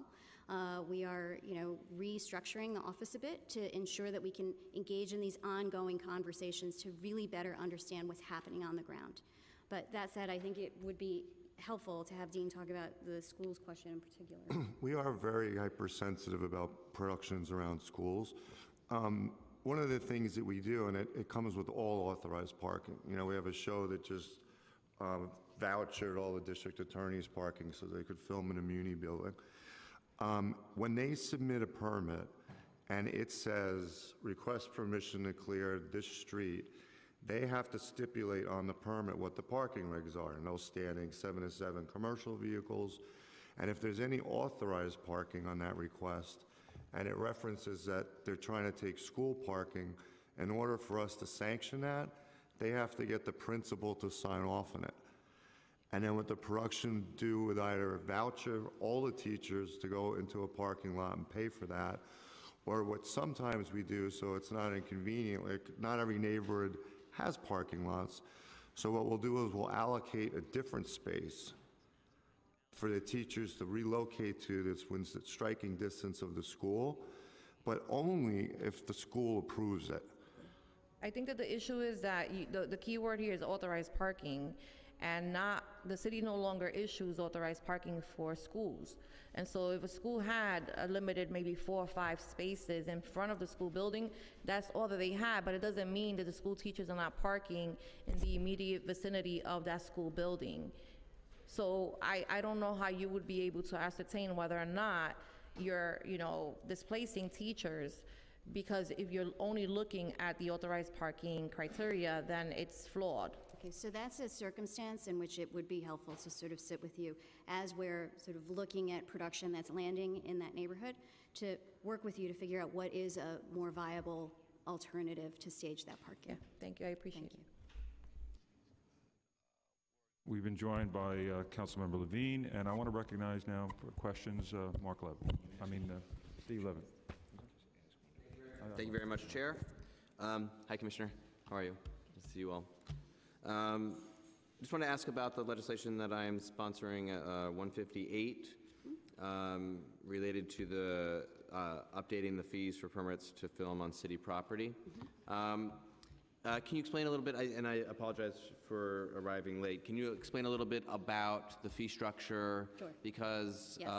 The issue that we see is that, as Dean mentioned before, West Side Story, Steven Spielberg, very large production, they're able to afford to be able to pay, reasonable fees or for the size of the production. And also there are film shoots that have to get permits as well that are, student productions or independent productions that are much smaller. And it's my understanding that the same fee applies to permits of all size. And so that doesn't, obviously that doesn't quite make a lot of sense. And in reality, because of the tax benefit that is provided to the film industry, which I think has been very successful in ensuring that the film industry stays in New York and has been able to grow in New York. But as a result, we are, because of where the fees are now, we're not really seeing the revenue generated to the city in a way that is, is really commensurate with the size of the film economy, basically. So if you could speak to that a little bit. I'd like to make 2 points in response to your question, and thank you. It's been great working with you to sort of troubleshoot these issues, because you do have a lot of them in your district, Yes. I recognize. Yes. Could you pull the mic a little closer? I'm sorry, yes. Sorry, I'm not really used to being on this side of the camera, microphone, what have you. But with respect to the tax credit, I think it's important to note that the New York State tax credit is unique and actually very thoughtful in the way that it was set up, because it is set up to reimburse below-the-line costs. And what that means in production speak is we're not paying for luxury items for like the A-list, like whatever, like chocolate habit. We are paying for, we are incentivizing the creation of jobs. So below the line costs, it's like your grips, your electrics, your hair and makeup and wardrobe, and all of the people that build the sets and learn really strong trades, and that can then turn around and make significant investments in their communities right here in New York City. So I think it's one of the stronger credits that I've seen. In terms of the fees, the fees we recognize, and I totally appreciate, and I'm looking forward to working with you on this bill, because our fee structure was set up over 10 years ago. And at that time, we were just trying to draw production to New York, and there hadn't been any fees. If any of you were here, I think you'll remember there was a pretty significant discussion around it, because there was a question about how we were going to structure the fees in a way that was fair and equitable to take into account the huge diversity of filmmaking that occurs here in New York. The way that they arrived at the fee was that it was an application fee. It's not a permit fee on property. It's an application, it's a processing fee for the actual permit application. And so we do recognize, my office has recognized, that we need to revisit that. We're in a totally different time now. I think the studios have recognized as well, we need to revisit that. And so we have been working very closely with legal, because there are certain legal requirements for what we can charge in terms of fees, budgetary requirements, justifications that we have to make. And so we are absolutely in support of that and look forward to working with you on that. The amount and the structure and how that gets set up, I think we do need to take into account the legal requirements, the budgetary policy, as well as how the industry functions and how the city functions, so that we can make sure that it's appropriately structured. Great, because certainly we don't want anything to be arbitrary, and it shouldn't be up to just one person's judgment about how much a production should be paying for an application. Correct. But at the same time, it's we do recognize that there's a large economy here, and it is using public resources, and in light of that, there's the city is the entity of the public in this instance, and so it makes sense to. I agree. There does need to be a restructuring of it, for sure. We've been working on that. I look forward to sharing those notes with you and Chairman Holden to see how we can move that conversation along. I think, look, at the end of the day, everybody wants a certain level of predictability, right? The industry wants it. We want it as New Yorkers. We want to know what to expect. And I think by revisiting that structure and coming up with a sound structure, we can do that. That'd be great. And I look forward to also working with the industry as well, because obviously they're an important part of this conversation. So thank you so much. Thank you. Okay, Councilmember Levine. If I just may, Chair, I just want to know whenever you have that information that was requested. I have it. Okay, we're going to come back to you. Just want to make sure you have it. Oh, I have it. Thank you so much, Chairs Holden and Joe and I, for convening this very important hearing, and great to see you again, Commissioner. I represent a district in northern Manhattan that may be home, if not the most production, certainly one of the most heavily used by the production industry. I also represent a district which is home to, I would estimate, thousands of people who work in this industry as well. Not the big executive types, but union members, people who are on the job for whom this is a really wonderful and meaningful career.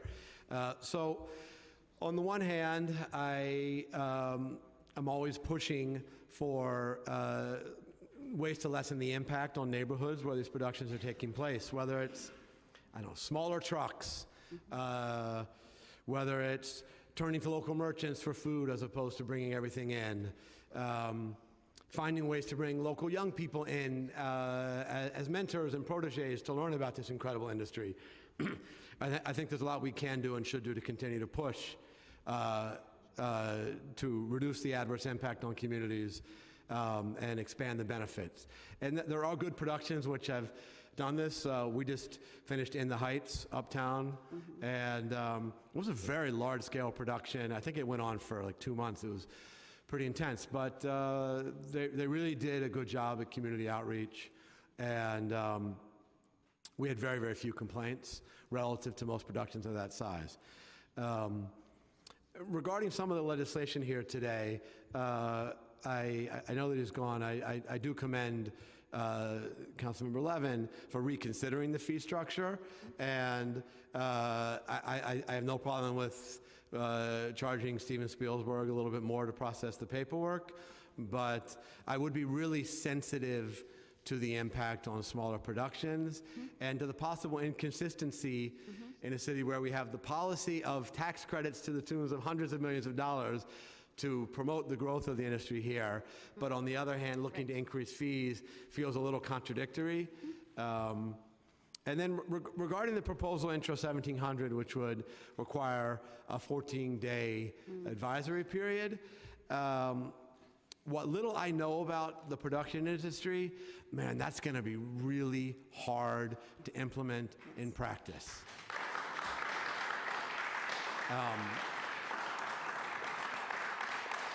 I mean, these guys are working with scripts that are being written 3 time zones away in LA often, where the changes can be day to day that can totally impact the production schedule. These folks are dealing with weather conditions, and a storm might upend the filming schedule, and you don't have 14 days accurate weather forecasts. I would be worried that this would be the kind of thing that would push some people to produce in other cities. Yes. And I don't think any of us want that. I don't think there's any council member or any person who cares about the city who wants that. I love Toronto. I don't want this film production going to Toronto. Again, I think we can work around the margins to find ways to lessen impacts on neighborhoods, but I just worry that a 14-day advisory period would have severe unintended consequences. And I don't know if the administration has taken a position. I didn't see any remarks. I apologize. I didn't hear you deliver them. I thank you. Okay. And I actually do share your concerns about the 14-day notification period. We are a television town, and television functions on a very different schedule. The benefit of being in a television town is that they are regular jobs, like the schedule is more regular than, say, features. That's not to say I don't want features to come in. We had 3 lovely features that came in and created a lot of job opportunities for New Yorkers, but as television is more serialized and more regular, that provides, again, a level of predictability for New Yorkers to have jobs and support their local economy. I think it's probably better if some of my colleagues will tell, some of the our partners in industry can attest to the fact that the way that television works is the demands for content are so great now, particularly in the streaming. And that's what I'm hearing across the board. It's not just New York. It's in LA, but it's worldwide. This demand for content is happening, and decisions about productions are being made very quickly. The turnaround time on these is very quick. So someone today is writing the script for what they're going to shoot in a week, right? And so we're working with them to figure out how they're going to land that. 14 days will definitely kill the industry. I mean, I can't mince words about that. It's not how television works, and they will go away. And I definitely don't want to see that.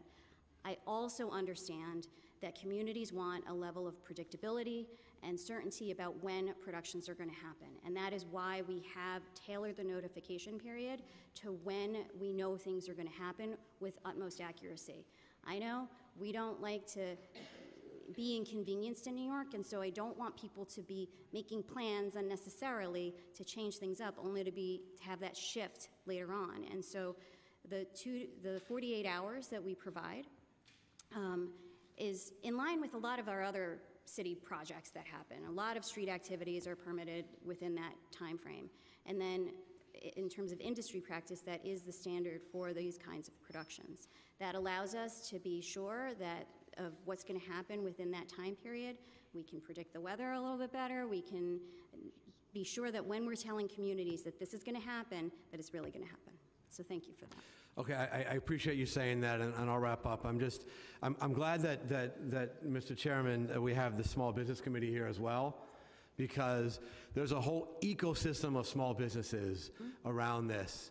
And, you know, we're wringing our hands a lot right now in the City Council about how hard it is for small business in New York City today. And we shouldn't be making it any tougher. And so I do want to go on record with my opposition to the 14-day requirement, and I do appreciate your thoughts on this, and I want to thank both the chairs for allowing me to go a little bit longer on time. Thank you. Thank you, Commissioner, and thank you to the chairs. Yeah, we see other cities, though, for 3 to 5 day requirement. We understand that.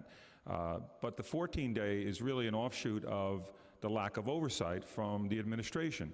Again, it's putting the small businesses on the front lines to take the brunt of the impact of filming for several days in front of their businesses. So this is, again, we have to look at extending it. It has to be longer than the 48 hours, because we're not getting cooperation from MOM or the administration, and we're not getting the outreach from the production companies, which we established is in your code of conduct, yet I never get a call from a production company.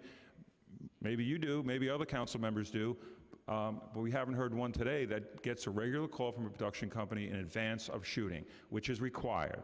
So that you're seeing now a reaction from council members who are saying something needs to be done. If you want to keep the 48 hours, then you have to provide the outreach and absolutely. Checking that everyone is playing by the rules. And our small businesses and our communities are not on the front lines bearing the brunt. But I want to just ask a question. You said you issued 14,500 permits in 2018. According to the open data portal, we have 9,004. That's on the in the open portal. So do you have an explanation as to why discrepancy? I would have to look and see what that data. Of those 14,500, how many were denied? Or are those just all the permits that were issued? Permits that were issued. And how many applications did you get for permits? That I would have. You don't to have look. that, okay. Correct. You wanted to say something on the numbers, right? Councilman Jonah. Thank you, Chairman. I would really hope that in preparing for this type of a hearing, first of its kind, again, that we would be prepared with, if we approved 14,500, how many were applied for and how many were denied? Actually, can I, so at the point at which someone applies for a permit, that's really at the end of the conversations that we've had. It's not, it's a little bit difficult to explain, but it's not like, I want to make a film, I'm going to go to New York, I'm just going to file a permit. Like, there's so much information that the permit requires that they have to have conversations with our office before they actually file that application. There's insurance requirements, there's a whole host of requirements that go into submitting that application. So at the point at which they're submitting their application, they're actually, like, we've ironed out most of the issues that they're going to do. So it's not like the application would get rejected. The project proposal would get rejected before the application even gets submitted. Do you think we have enough time to figure out how many applications were denied in all of 2018? But that's what I'm saying. There's no denial of an application, because at the time that they're applying for the permit, any proposals that we would have rejected, we've already rejected. They're not going to apply for a permit unless they know that they're going to get a permit. And the only way that they're going to know that they get a permit is if they have a conversation with our office to iron out all of those details. So then I'm not understanding. Yeah, I mean, so when they actually notify you of the intent of and the desire to apply for a permit. Well, there's multiple phone calls that will take place. You know, we want to do a driving sequence. Can you recommend where we could do it? Or they'll present a scenario where they want to do the driving sequence. Then they'll go scout it with NYPD. NYPD might set forth conditions. NYPD might say, no, we're going to do it on this avenue instead of this avenue. Then they have a production meeting in our office, weeks before they start production. We'll sit there with a one-liner that breaks down every shooting day for the film. They'll present maps that'll show where they want to park, what's for picture.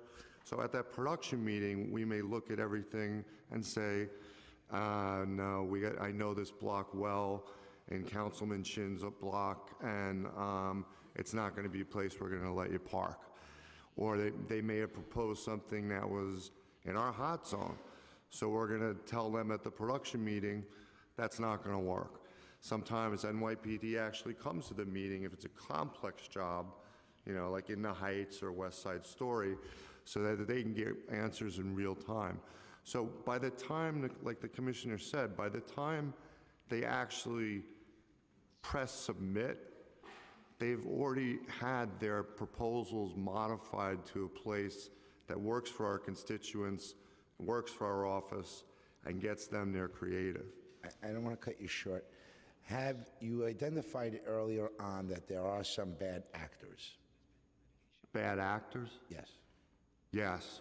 What have you done to go after those bad actors? Have they been blackballed? Have they been informed that they'll no longer get a... I mean, one extreme example was, we don't sanction crew cars on a set. And we had a very big movie, and we revoked their permits, and we wouldn't let them film in New York the next day, which cost them about $450,000. The thing you have to remember, too, is that, these shows are not one-offs. They're here 26 episodes. They're on the ground for 10 months. If they mess up on Monday, they're going to have a hard time working with us. Thank you, Ms. McGinn. Did you get that list of today's permits? I was just going to email it to you. I was hoping that there was a show like Law & Order filming right around the block on 60 Center Street that we could go work at or look at, that an officer was assigned to. I'm sending it to you now. Everything is uptown. Columbus Avenue, 78th Street, but I'm emailing it to you right now, sir. So how many permits are there currently issued for today? I'll tell you in 1 second. You want that list also, or it's pretty significant? You want me to just count them out? Just give me a number, and then we hope to verify it on your portal, but... How many? 58? 58 permits were issued for today. There's another part to this, though, is you have a show, and I'll use Law & Order because their names come up several times, but we issue 1 permit per day, per job.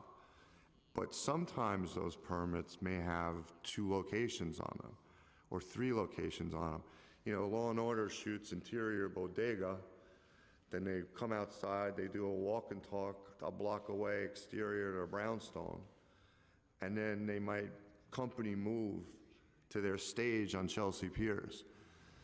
So the numbers are deceiving. It's not something that we wanted, but that's how the programmers of the citywide event database created it years ago. You emailed me the 58 because we're going to try to figure out how to evaluate those 58 permits. And I have staff standing by that are willing to run out to one of the sites and illustrate what they see, live stream, and then I'll show you the breakdown. This is the importance of, and I'm not vilifying Commissioner of the industry. I want to point out again, we identified a problem, and now it's about solutions. Absolutely. And if we can't get a 24/7 live person to answer that phone to address any of the issues and concerns, it is a breakdown. Of the 58, I dare to imagine how many of them have notified the community board, how many of them have notified the city council, the block and merchant associations in which they are filming at least 48 hours in advance of the shoot. I am reasonably confident that you will see a noticeable change within this next 6 months of my tenure here.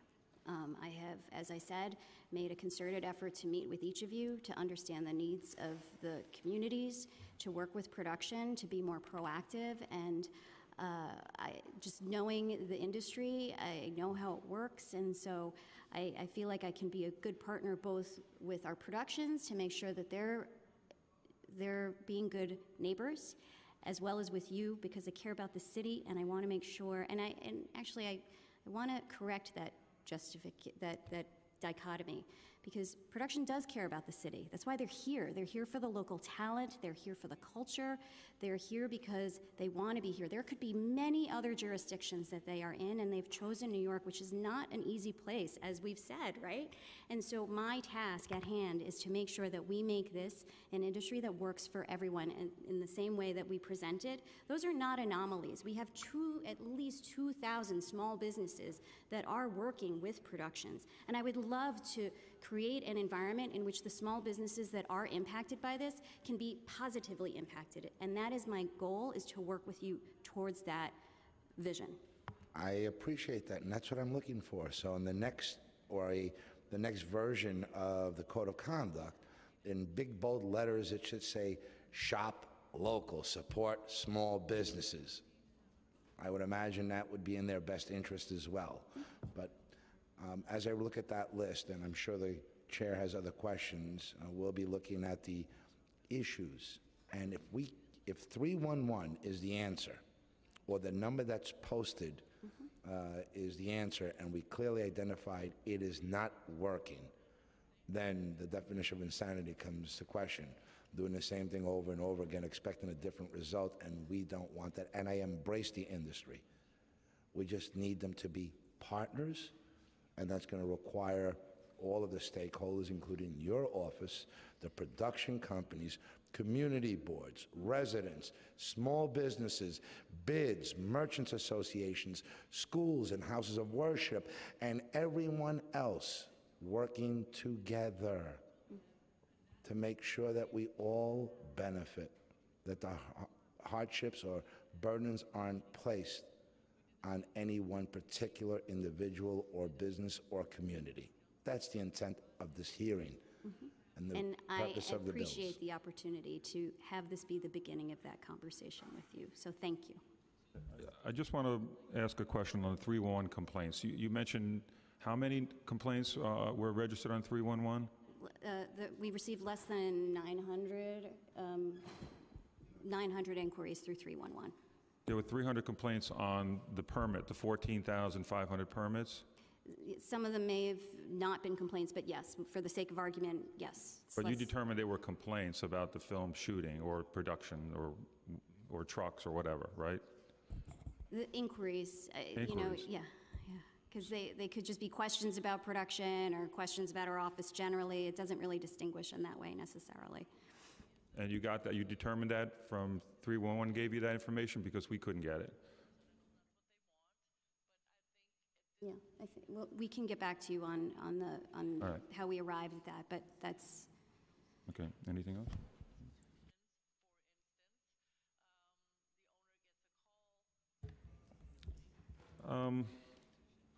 How long is the, in Los Angeles, they have a 14-day permit. They'll issue a permit for 14 days. What, do we have a number? You know, there's 2 weeks, 3 weeks? Their notification? Yes. Is 2 days. 2 days, 2 days. 48 No, hours. the length of the permit. The permit? Oh, the length of the permit. I thought it was 30 days. Like in LA, it'll be 14 days. The whole permit will for shooting will be 14 days max, right? Yep. 14 days and something like 10 locations or something like that. I'm sure the industry represented here could speak to that specifically. Okay, so. One of the things that's been discussed for a while, and this almost was executed during a previous administration, they just didn't get to it in the end, was adopting a time frame similar to what you're talking about, so that, you know, the job that's here for a 2-day commercial is paying the same thing, but the job that shoots 365 days a year, the Today Show or the Colbert Show for CBS, the permits would only be valid 14 days I think in something I saw from the council, you wanted 30 days. So it's one of the conversations that the commissioner's been having when evaluating changing the fee schedule, having it end at a certain duration, which is much more appropriate than just paying once and being able to shoot for 26 episodes for 10 months. And that is what I was referencing when I was saying that we are looking at how to structure that, like setting time limits, setting locations, something like, and so we've been really working closely on that and hope to have a proposal soon. So just on what's the usual cost for your office to review and process a film permit? The standard application, the standard processing fee is $300 per permit. Yeah, that's just the fee, but what's the cost to your office to actually personnel to work on it? Like, let's say an individual working for 3 hours, 2 hours. We're in the process of collecting information in order to determine those costs, and there's a significant body of case law that governs how governmental entities may set their regulatory fees. So we're following the process that has been set up for every city agency through OMB. We're looking at the direct costs, the executive costs, administrative costs, office space and utilities, and other agency costs. And we've collected a lot of that information, but we don't yet have the final average fee per permit yet. Okay, but the $300 permit, how long has that been in effect? Is it? That's what I mean. I'm sorry. That's been in effect for over 10 years, and that's why we had undertaken to review it. Yes, no, it's absolutely time. We are in full agreement on that. 800 would not be unreasonable fee. Again, we need to make sure that it calibrates to all of these costs, because $800, I would be interested to have a conversation with you to see how that amount was arrived at, because we need to take into account the various types of productions that are happening, the length of time the productions are happening, what are the appropriate fees we can charge as a city according to these rules. So I am in full support of restructuring. I would be interested to have a conversation with your office to understand how the $800 figure was arrived at. Yeah. But we are absolutely in agreement that we need to review and restructure the fees. And I would hope that with all this money coming into the city from these film shoots, that some of the money, or a good portion, would go to your office to have more personnel work on these. And then I think everybody would be happier if there was better oversight. Do you have any other? Thank you, Chair. Just because for the sake of time, and we have others that we really want to hear from, I look forward to working with you to make this experience beneficial to all stakeholders. And sometimes it doesn't take much more than communication for the general public. And as we figure out what notice could possibly be given in advance, as well as to the fee structure, which I would imagine would be dependent on potentially the size of the shoot. Is it a non-for-profit? Is it a college student? Should be in consideration. It shouldn't be a blanket approach. So a silver screen production coming into the great city of New York shouldn't be in the same permit price as a college student from around the corner that's looking to do something to help promote the business that they're looking to start. There's considerations that we're looking for. So I look forward to continuing our meetings and discussions. Thank you very much. Thank you. And I'll echo that. We'll work with your office, and we're already hearing good things from your office, so it's encouraging. Thanks, Commissioner, and thanks, panel, for your testimony. Thank you for the time. Thank you. All right, we're going to the next panel. We're going to hear from the community, residents, and civic. And the first, Nancy Zogalzarich. I hope I'm pronouncing that right. Jeffrey Elkin and Mark Amoruso.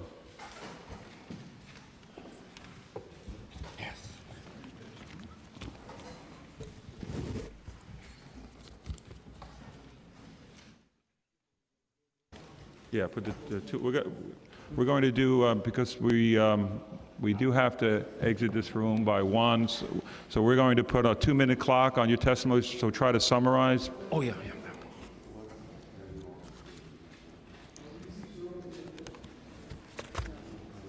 if you need more room.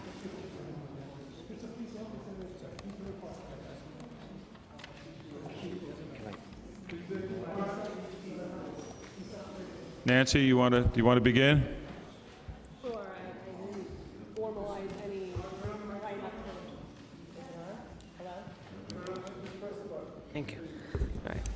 So I guess I had a whole speech written, but a lot came up during the meeting that I wasn't aware of about the rules and the regulations, which is my major issue with the filming in my area.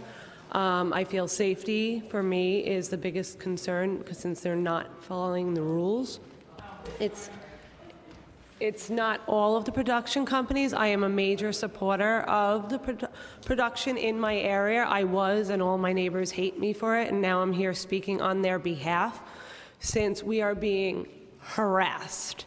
When I make 311 complaints that I don't know how are logged because it's for the illegal standing, the idling trucks, the garbage, the trespassing on our property. We have a private alley and they just drive right through, speeding. My kids are out there playing.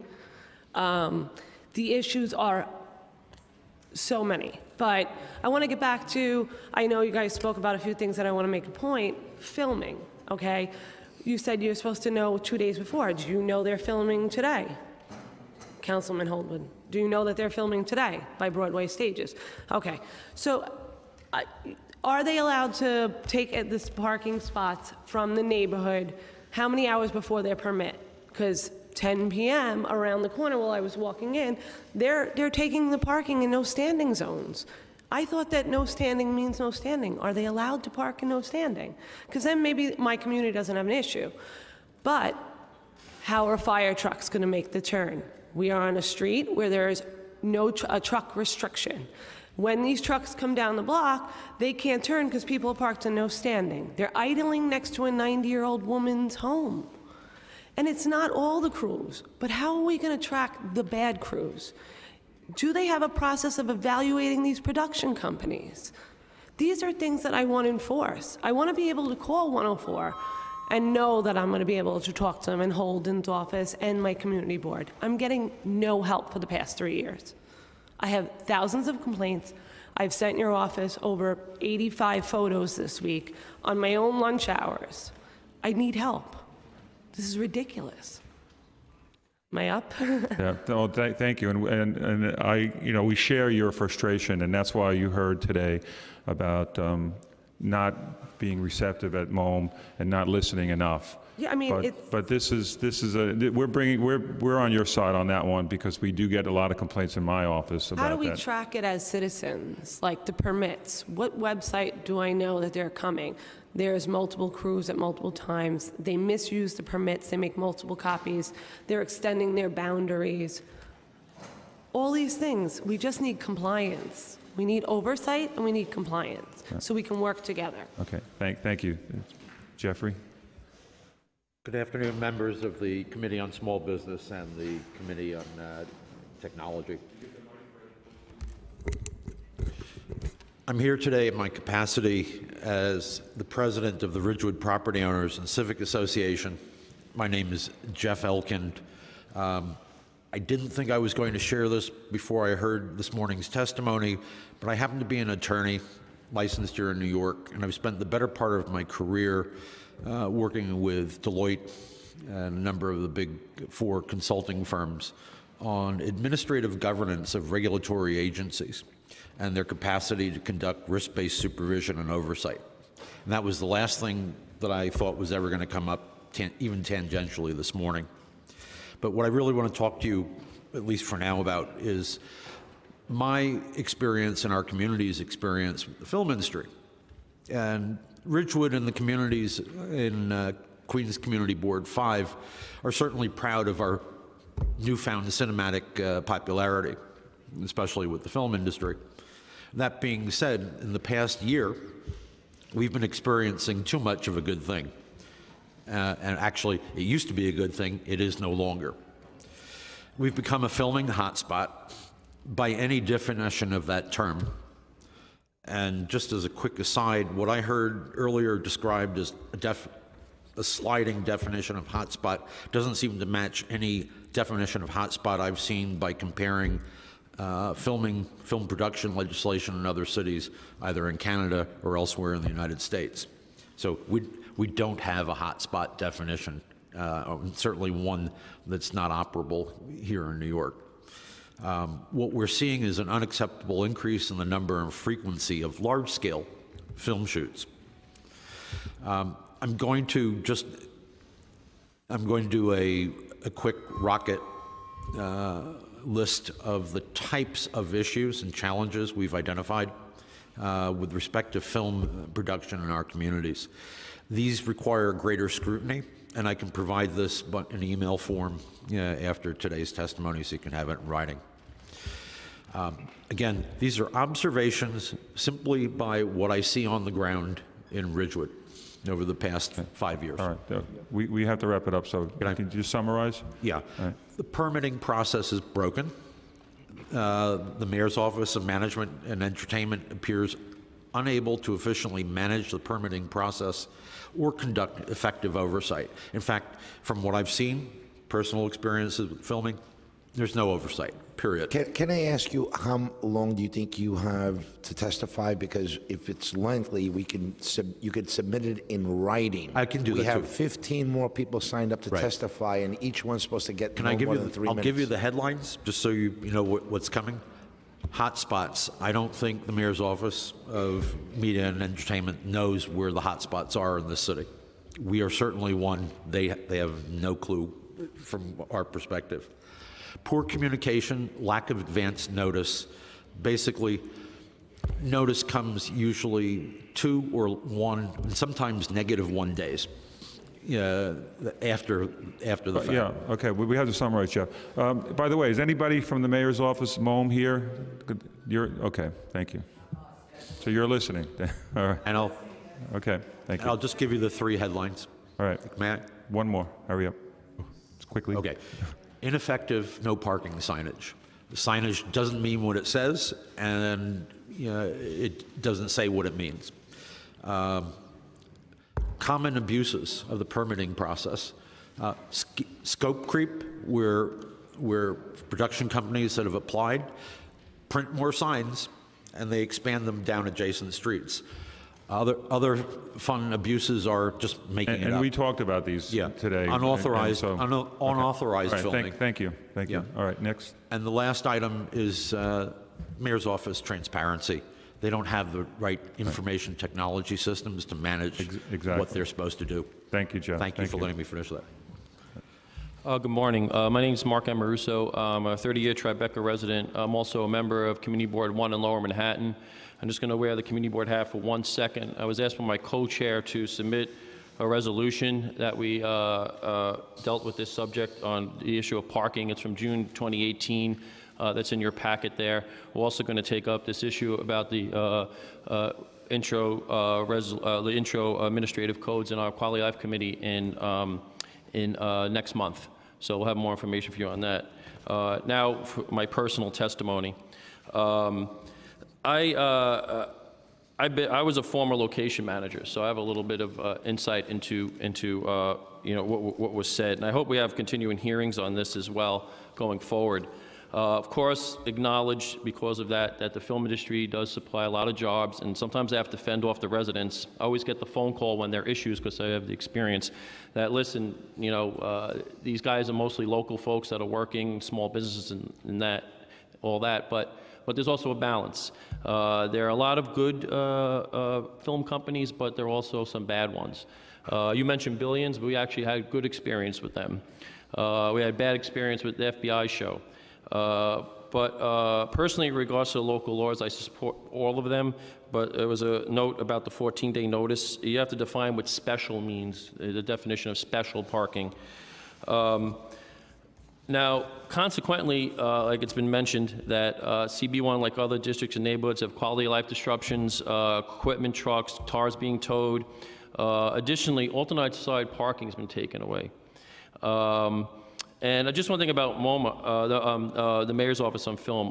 We have a good relationship with them. They'll get back to us. It's better than most agencies, actually. So just, I know they'll beat up a little bit here, but I think they are I think, overwhelmed by the bureaucracy, and things need to change. So I'll be quick with the last 2 points. I think these 2 points, and this is addressed actually in our CB1 resolution, that can assist some of the topics you're talking about. Point 1, film production companies must have a justification for taking away alternate side street parking for non-filming purposes, and that this justification requirement be a question that is added to the permit application. This should be citywide. We got a rejection letter from their office about this, but I think they misunderstood. They thought that would just be special for the CB1 district, but we wanted citywide. And these need to be policies and procedures that you got to put in your administrative code, because I don't know if they'll do it on their own, honestly. The second point addresses the other chair, is that the film production company provide a neighborhood liaison with contact information for the community to contact with any issues at any time. Often the phone number on the film permit is goes to a voicemail, or especially if it's on a weekend, and the weekend it's difficult to get in touch with the city office. And I think both of these requests should not be difficult for the mayor's office to implement, and it would not negatively affect any jobs in the film industry at all. So I thank the council for having this hearing. We hope to look forward to more hearings. And just question, how long is the record open for, so we know how long we have to give you more information? How long? I think to the end of the day, correct? No, to submit testimony, something in writing, testimony? A comment on the bills. Tomorrow, tomorrow. Yeah, Okay. by tomorrow. All right, thank you. Thank you, panel. Next panel is Hillary Smith, Angela Mealy, and Les Fincher.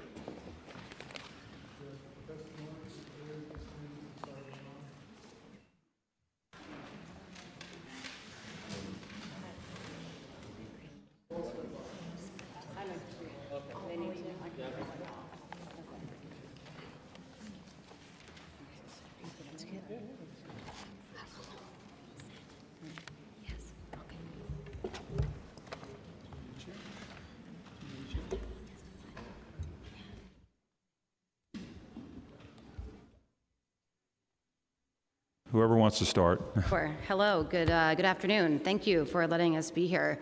This is actually really interesting, and I've all brought up really good points. So I know there's a brief timeline, so I'll just jump into it. My name is Hillary Smith. I'm the unit production manager on the Warner Brothers TV show Blind Spot. My role as the UPM is to manage all aspects of the production's administration, including hiring crew, locations, and budget, from pre-production through the end of principal photography. The biggest thing that we are concerned about is the 14-day rule. That would cause a lot of issues for us. We are on a very short timeline, which was brought up. For our show and for many shows, we're a 1-hour show, so we have 7 to 9 days to produce that show. We basically are out on location anywhere from 4 to 5 days during that time period. In that time period, from the time we get the script, we have to find the location, get it approved, talk to the location, work out a deal, get the permits, talk to the community boards, which we do, talk to any co-op boards that you might have to talk to the businesses, get the parking, find parking in the area for residents that we're displacing for our crew. And it's just not enough time to do that within that 14-day rule. And especially with weather, as the winter's coming up, we have unforeseen weather issues that happen all the time. It would be real hard to do that. 72 hours would also be a challenge, but it's something that I think we would be willing to address and not agree to. But if that's 48 hours really works well, I understand that it may not be getting the information out to people in time, but we are certainly willing to open to the conversation of how to do that better. And, I know that I used to live on Reed Street, and it's a real pain. I get that. I live in New York City. I live on the Upper East Side. There's filming all the time. I'm open to the dialogue and helping the city and the productions to work in getting this whatever is the best way to get it done. So everyone is happy. I live here. I want to continue working here. My colleagues live here and work here. We're really pro-filming. We want to keep it here, and we want to do everything we can to help. Thank you. Thank you, Chairman. My name is Angela Mealy. I'm with the Motion Picture Association. Our members are Disney, Sony, Warner Brothers, Paramount, NBC Universal, Netflix, and CBS. And our members have had a long history of filming here, and even more with the boon that you've heard about in terms of the $9 billion impact here. So we really appreciate, and we appreciate your having this dialogue, because we know it's been a concern for the neighborhoods.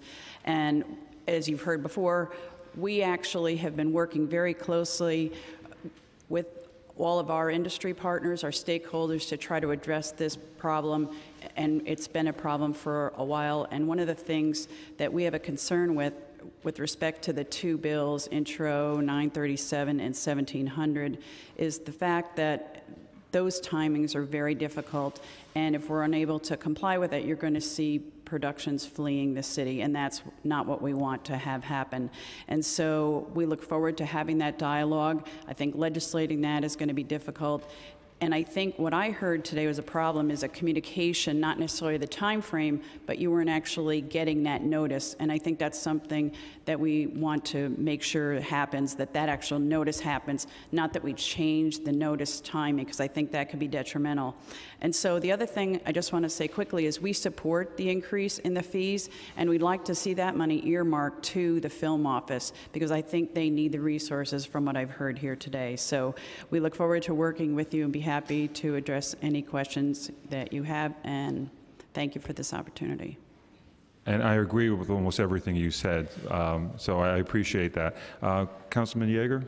Hi, I just want to clarify, it's not, I think if I understand what you're saying, it's not just that we're not getting the notices, but the time frame within the notices, we get them possibly 72 hours before a film is about to take off, a production is going to happen. You understand that happens, right? Right, and what Hillary alluded to and others is there are a lot of decisions that happen at the last minute, and we worked with the council. We had an issue with the predictable scheduling that you had done before, because things happen very quickly. At that point, we had a concern because this industry operates very differently than any other business. We're not able to actually know and tell an employee maybe in a week how many hours you're going to work, because there could be decisions. You know sometimes maybe the night before where you're going to film. So that 48 hours, as far as I know, we've been trying to comply with that, and obviously I'm hearing that there are some problems with that. I think what you're hearing from council members is that, 48 hours is great, except if I find out that on Thursday at 9 o'clock at night by an email sent to my city council email address that there's something going to happen in my neighborhood on a Saturday, it gives me very little time to put a stop to it, and I need to stop it because it's going to destroy my neighborhood. And that is not hyperbole. A production in some parts of my neighborhood on a Saturday will destroy my neighborhood. And I need to be able to stop that. And if the reason that there's a requirement that council members receive notice is so that we can have input. It's not just otherwise, why let me know? If I can't do anything about it, don't tell me that it's happening. The whole idea, and I don't mean to make you the target, you just happen to be sitting there in the seat, and you have the microphone, so it's your turn. But there's a reason that we've asked, and our predecessors in this body have asked, that we be part of the notification. There are a lot of things that happen in the city that we don't get told about every single day. But we wanted to know, our predecessors who instituted this requirement wanted to know when is a film going to happen in their neighborhood. And if we're told in a manner that allows us to do nothing other than receive the email and great, thank you, it serves no purpose. We want to have enough notice so that we can then reach out to the mayor's office of production and say, well, this just doesn't work for us. And the manner in which we do receive the notice almost lends itself to the thought that perhaps it's intentional that we're being given such short notice so that we can't raise that much of a stink. And again, not blaming you, you didn't make the rules, you're complying with what you have, but I don't think that any major production of which hundreds and hundreds of thousands of dollars and dozens of trailers and hundreds of people are involved, the trigger for that gets pulled 72 hours before the event. It's just hard to believe. Well, you want to take that? I mean, you can respond or not. Yeah, you don't have to My respond. theory on it. Unfortunately, it does, though. That's, you know, there. Oh. We were filming a scene today, and I flew an actor in last night because we changed the order of things, and we're filming a stage, so it's not affecting anyone. But it just is an unfortunate and unpredictable business, and it happens. And do better. And I would love it. I don't want to work 16 hours a day. I'm exhausted all the time. But it's, you know, I don't know how to make it better. I'm not here to change it to make it better. I want to help, and I'm here to do that. But you know, I certainly sympathize with what you're saying, and I'm open to it. I don't know, you know, what would you do though if you got the notice and you didn't want us there? I would call the mayor's office and I would say, stop these people from coming into my neighborhood and destroying it. I need to have a neighborhood where people can live. I represent, like all my colleagues here, we represent 180,000 or thereabouts people, and they have rights too. And they pay for those streets. Yes, and frankly, I feel the production same way. companies didn't pay for those streets, and certainly the $300 filing fee for an application didn't pay for the streets, and the $9 billion that gets spent in New York City and the $400 million in tax revenue is not being spent in my neighborhood. With due respect, and again, I don't mean to be disrespectful, you just happen to be sitting in the seats, so you have the Absolutely, microphone, so it's your turn. But I think that we're entitled to ask that our neighbors, those who have put their lives into building the neighborhoods that you want to come in, and you, I mean the industry, want to come in and film for 3 days, give us a break, give us some time, and if it doesn't work out for us because hey, it's a holiday. For example, if somebody were to tell my office me tomorrow on Friday, tomorrow's not Friday, or tomorrow is Friday, that we're going to start filming in your neighborhood on Monday and Tuesday of next week, that's going to cause me a heart attack. It's a big problem for me. You can't shut down my neighborhood on Rosh Hashanah. So I need to be able to, and Councilman Deutsch represents a neighborhood similar to mine, I need to be able to reach out to the mayor's office and say, you've granted a permit to these people who are going to film Detective Stabler running up and down the street. That's wonderful. I love him. But do me a favor. Make it a different day if you don't mind. Yes, and I think that's an excellent point. It is. 2 days is not enough time for me to make that happen. And on a holiday, and a religious holiday, I think that there should be a reasonable amount of time, and I would think that the mayor's office would be respectful of that and not issue a permit in a specific neighborhood for a specific holiday. Well, we're working on And that's that. a conversation that would have to continue with them as well. And I do believe that more than 2 days, and I would love it if you can come in here and say, you know what, we can make it work in our industry, and we can say we can give a week's notice to a community to be able to shut them down so that they could at least do some planning. I think for features, they have some idea of where they're going to film generally, and I know they've worked with some communities, and there have been some examples where they've tried to do what you're saying and give some idea of where they're going to be filming. But if you, especially with respect to television, it becomes really difficult to, first of all, legislate that, but second of all, to actually say those creative decisions can't be made, and so what that's going to have the effect of is having productions leave the city. Okay. And that's not what the effect we want, and we want to be respectful of the neighborhoods. But I think we've started working with Ann Del Castillo, and she's been a great partner. Even before these bills were introduced, she had reached out to the studios. She met with them last week. She was talking to us about these issues because of the growing film production in the city. She realizes we need to work with her office and the community and everybody to make sure we have a good balance. And so that's our commitment going forward. Yeah. Okay, next. We just have to move on. Next. Thank you, Mr. Chairman. Next panelist. You have the mic. You have a mic in front of you.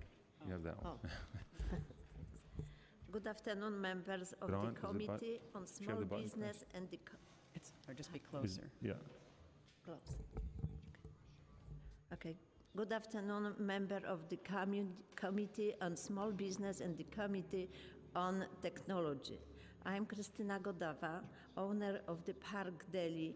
Thank you for the opportunity to speak to you today about my business and support I receive from the television and filming industry.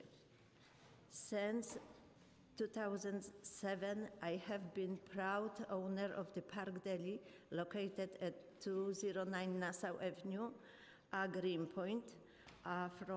across from McGorlick Park in Greenpoint, Brooklyn. This deli is considered a Greenpoint institution to originally opened in 1931. The deli has changed ownership several times over the years, and I consider myself fortunate to be a part of that 80-plus years history. In 2017, I almost lost the deli at the end of my 10 years lease. I was shocked when my landlord said my rent would be double what I was currently paying. As a small business owner, I could not afford to pay double the rent. I was devastated and had nowhere else to go. That is when my friends at Broadway Stages came to my rescue. Broadway Stages supports my business regularly, buying food for their staff, clients, and family. But when they did in 2017 was about and beyond what most customers could or would be able to do.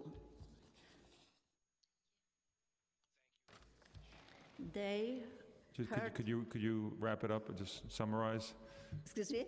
Could you summarize your testimony because we're out of time? Oh, he just wants you to quickly finish. Okay.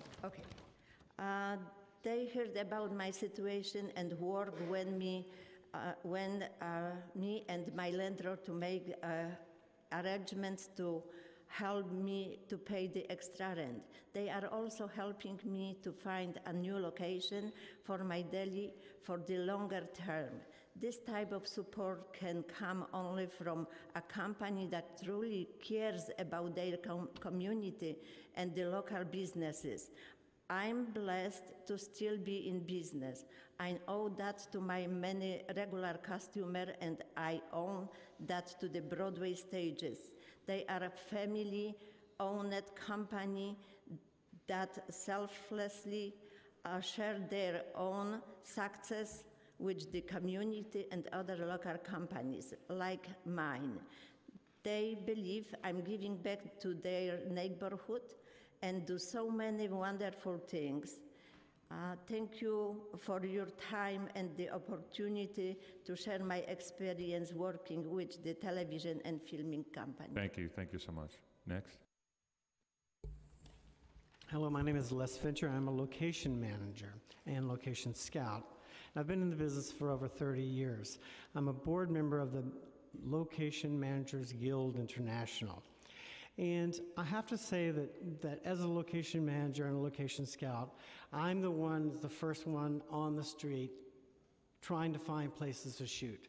I work diligently with the Mayor's Office for Film and Television. They work very, very, very consciously, work very hard to make sure all the rules are met every time and that film companies meet the requirements for parking. And they're respectful of the communities, they're respectful of religious groups, schools, churches, and holidays. The mayor's office is always there. As a location person on the street, I have donated money to community boards, to community centers. I've hired local folks to help me work like I was in Spanish Harlem, and I hired a local person from the Puerto Rican Culture Center to help me work the neighborhood. I've done all those things I've suggested. And I think as a community, the location managers truly do care about the sensitivity of our industry on the street. And I'm someone who walks through and makes sure those cables are covered. And it's a rare that they're not covered, because I know the grips and the electrics are working very hard to preserve our job and preserve safety. And all these stories about the let's say the bad companies, they're few, because we work very, very hard to bring this and the consciousness of filming in a positive note. The unions do on every level, and the unions give back to communities. I give myself up. Thank you. Chaim Deutsch, you have a council member has a question for the panel? Yeah, I'll only be 15 minutes, if you don't mind. I'm kidding. So first of all, I want to thank you for being here today and testifying. And so there's a few issues that I have. Number one, first of all, I want to, the mayor's office of media entertainment, before they have a film, they do send notices like a few days before, which in the interim, I send it over to my community board in that area, just to let them know in case there's any issues. This way we tackle it a few days before rather than, the day of. So some of the issues that I have is that the collaboration between the mayor's office of media entertainment and National Grid, Con Edison, the MTA, DDC. So like I know in my district in particular, Brighton Beach has is probably one of the most used neighborhoods because I get notifications all the time. Like I could get one every couple of weeks. We're doing a film in Brighton Beach. And in those areas, especially in Southern Brooklyn where it's congested, and then you have a film and you have MTA doing work, which they're currently doing right now. DDC has a project. And then between all the other agencies and emergencies that come up, so sometimes we have like a few different utility companies, and then you have city agencies and a film all at the same time.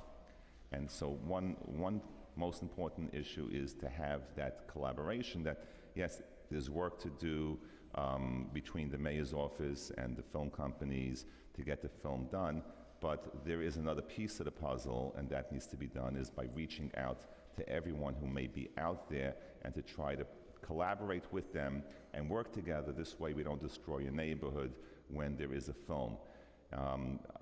I also had, working for my predecessor, we had NBC Studio in our district back when NBC was in business on Avenue L Locust and East 14th Street.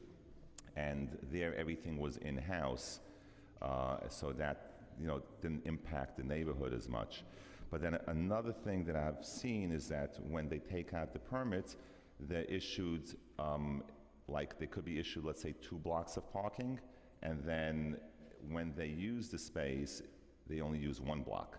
So you're taking up an additional extra block for no reason. So there needs to be more oversight of how much space you need, so this way it doesn't impact the neighborhood. One other thing is that I had a bill in the city council, and I have to check where it is now, because I know I had conversations that when there is a permit for film in a certain neighborhood, and that area has alternate side of the street parking, which is in effect.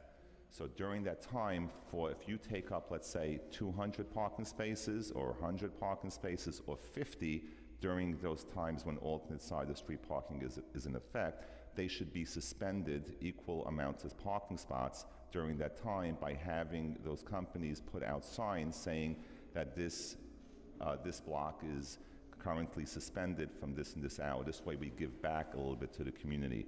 So again, I welcome you in my district, but we need to work together. We need to work in partnership to make sure that we don't receive any complaints. And I have to say that the mayor's office has been very accommodating when we had issues. They've been very responsive in resolving it a few days before. So I'm glad that we could work together in that part, but there's a lot more work that needs to be done. Okay, thank you, panel. Thanks so much. Next panel, Deb Garcia, Rudy Caligari, Marnie Majorel, and Joe Falco. So Chairman, Joe Falco had to leave because he couldn't stay so long. Joe Falco's not here? Okay. He left All right, his all right. We have 3 panelists then. We're going to, this will be the last panel before we have to move probably in the next room. We're trying to, because there's another committee coming in at 1. So we'll try to get extra time in here if we can, but if not, we'll have to move to the chambers next door. Please adhere to the 2-minute time clock. Yeah, we have a 2-minute time clock. That's what that bell is. Okay, whoever wants to start. Good afternoon. My name is Marnie Majorel. I'm the founder of Alive Structures. We're a certified woman-owned business. We specialize in designing and installing green roofs and ecological gardens. I'm here today because I want to talk about particularly my relationship with Broadway Stages and the work that we've been doing together to create green roofs. Broadway Stages is a family-owned television and film production company. They have been in business for more than 35 years, and in that time they have worked to not only meet the growing needs of their industry, but also focused on sourcing from and working with local and state-based vendors and suppliers. I say this as a company that has had the fortune of being one of those businesses. Broadway Stages works with hundreds of local companies and engages everything from plumbers, electrical suppliers, lumber, roofing, and HVAC to engineers, architects, printing services, catering, coffee shops, and so much more. It literally takes a village of service providers to produce a television show or movie. I know this because of the work I do with them, and I see firsthand the other vendors that come to support their clients, as well as the projects that I work on. I can honestly say that they work deliberately to direct their investments to local businesses, including women and minority-owned companies, and they encourage others to do the same. But their consideration goes beyond direct economic growth. Broadway Stages also cares deeply about their community, supporting social programs, education, the arts, and environmental sustainability. Through financial, in-kind, and volunteer resources, they make a difference in our community and invest several $100,000s a year into local programs. Broadway Stages is sincere in their caring, creative in their approach, and effective in their actions. Their investment in green infrastructure and renewable energy projects, including Kingsland Wildflowers and Eagle Street rooftops, shows their real, sincere commitment to the environment. And I just want to say one last thing. I've been in business since 2007 doing green roofs. It takes a big commitment on a property owner's behalf. I usually find a lot of the funding for these projects, and even with finding the funding, I cannot find property owners to do green roofs. Broadway Stages is the only property owner since 2007 that I have worked with to give this kind of commitment to green infrastructure. And it has made a huge difference in my business and in my whole industry, because we are working on over 60,000 square feet of green roof with them. So I just want to say that not only are they doing something for their community, but they're doing something for the city. Great. Thank you so much for your testimony.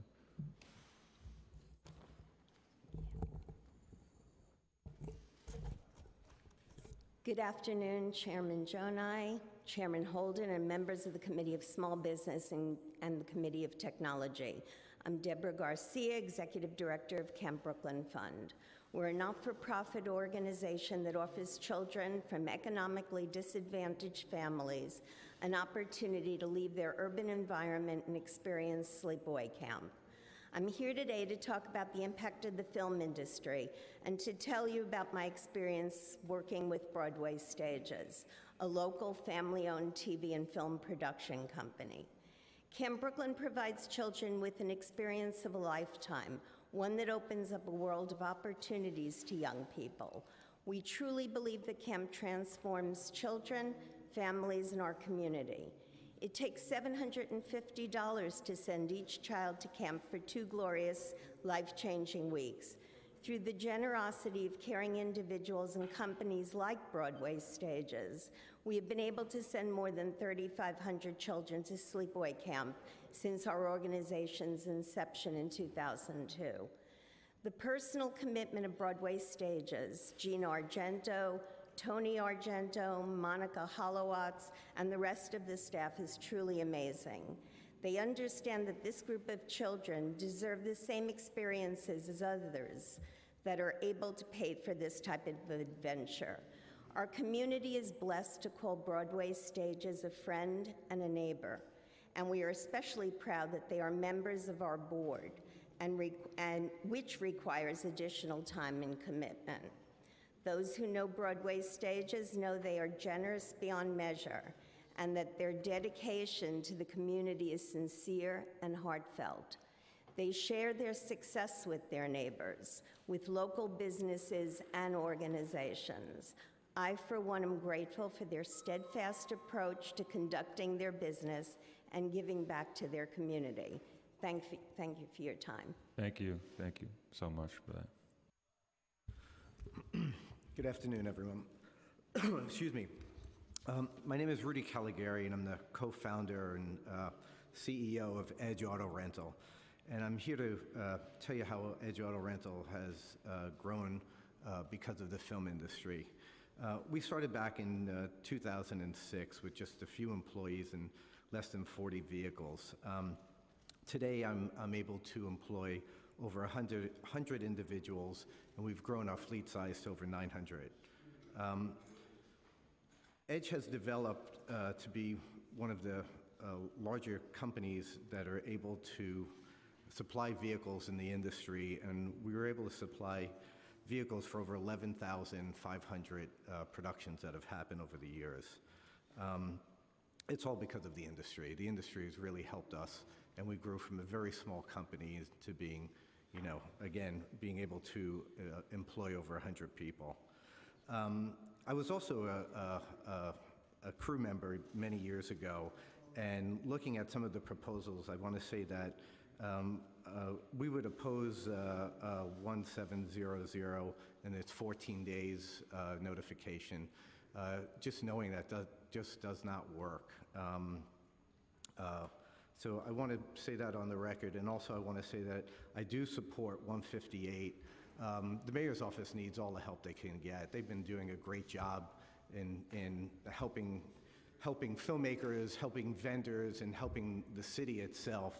And the more support we could give them in a larger budget, providing that money that is coming in from additional permit fees goes to their office, would be nothing but help us all in general, regardless of where you are at any point in the city. That's it. Thank you very much. Thank you so much for you. Thank you, panel.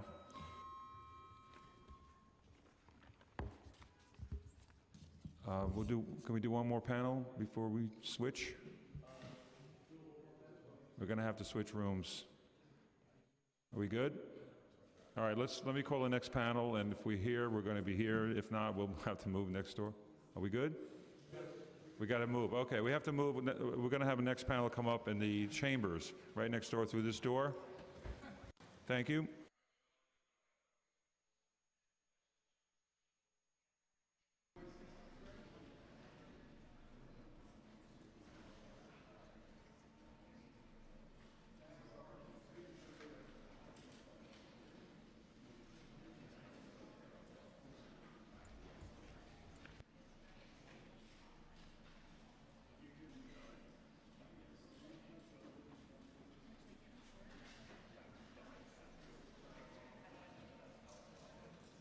Just waiting for the go-ahead. Are we ready?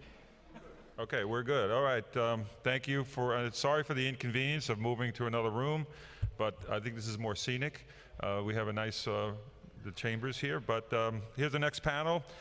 Catherine Martinez. Catherine Martinez here? No. Okay. Suskaya Bai.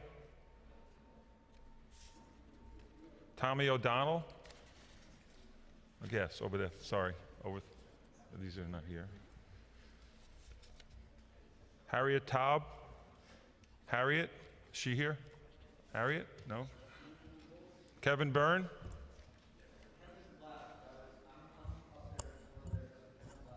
Okay. Kevin's gone. Ann Johnson. And we'll call your name. You've filled out a form. Okay. Want some more?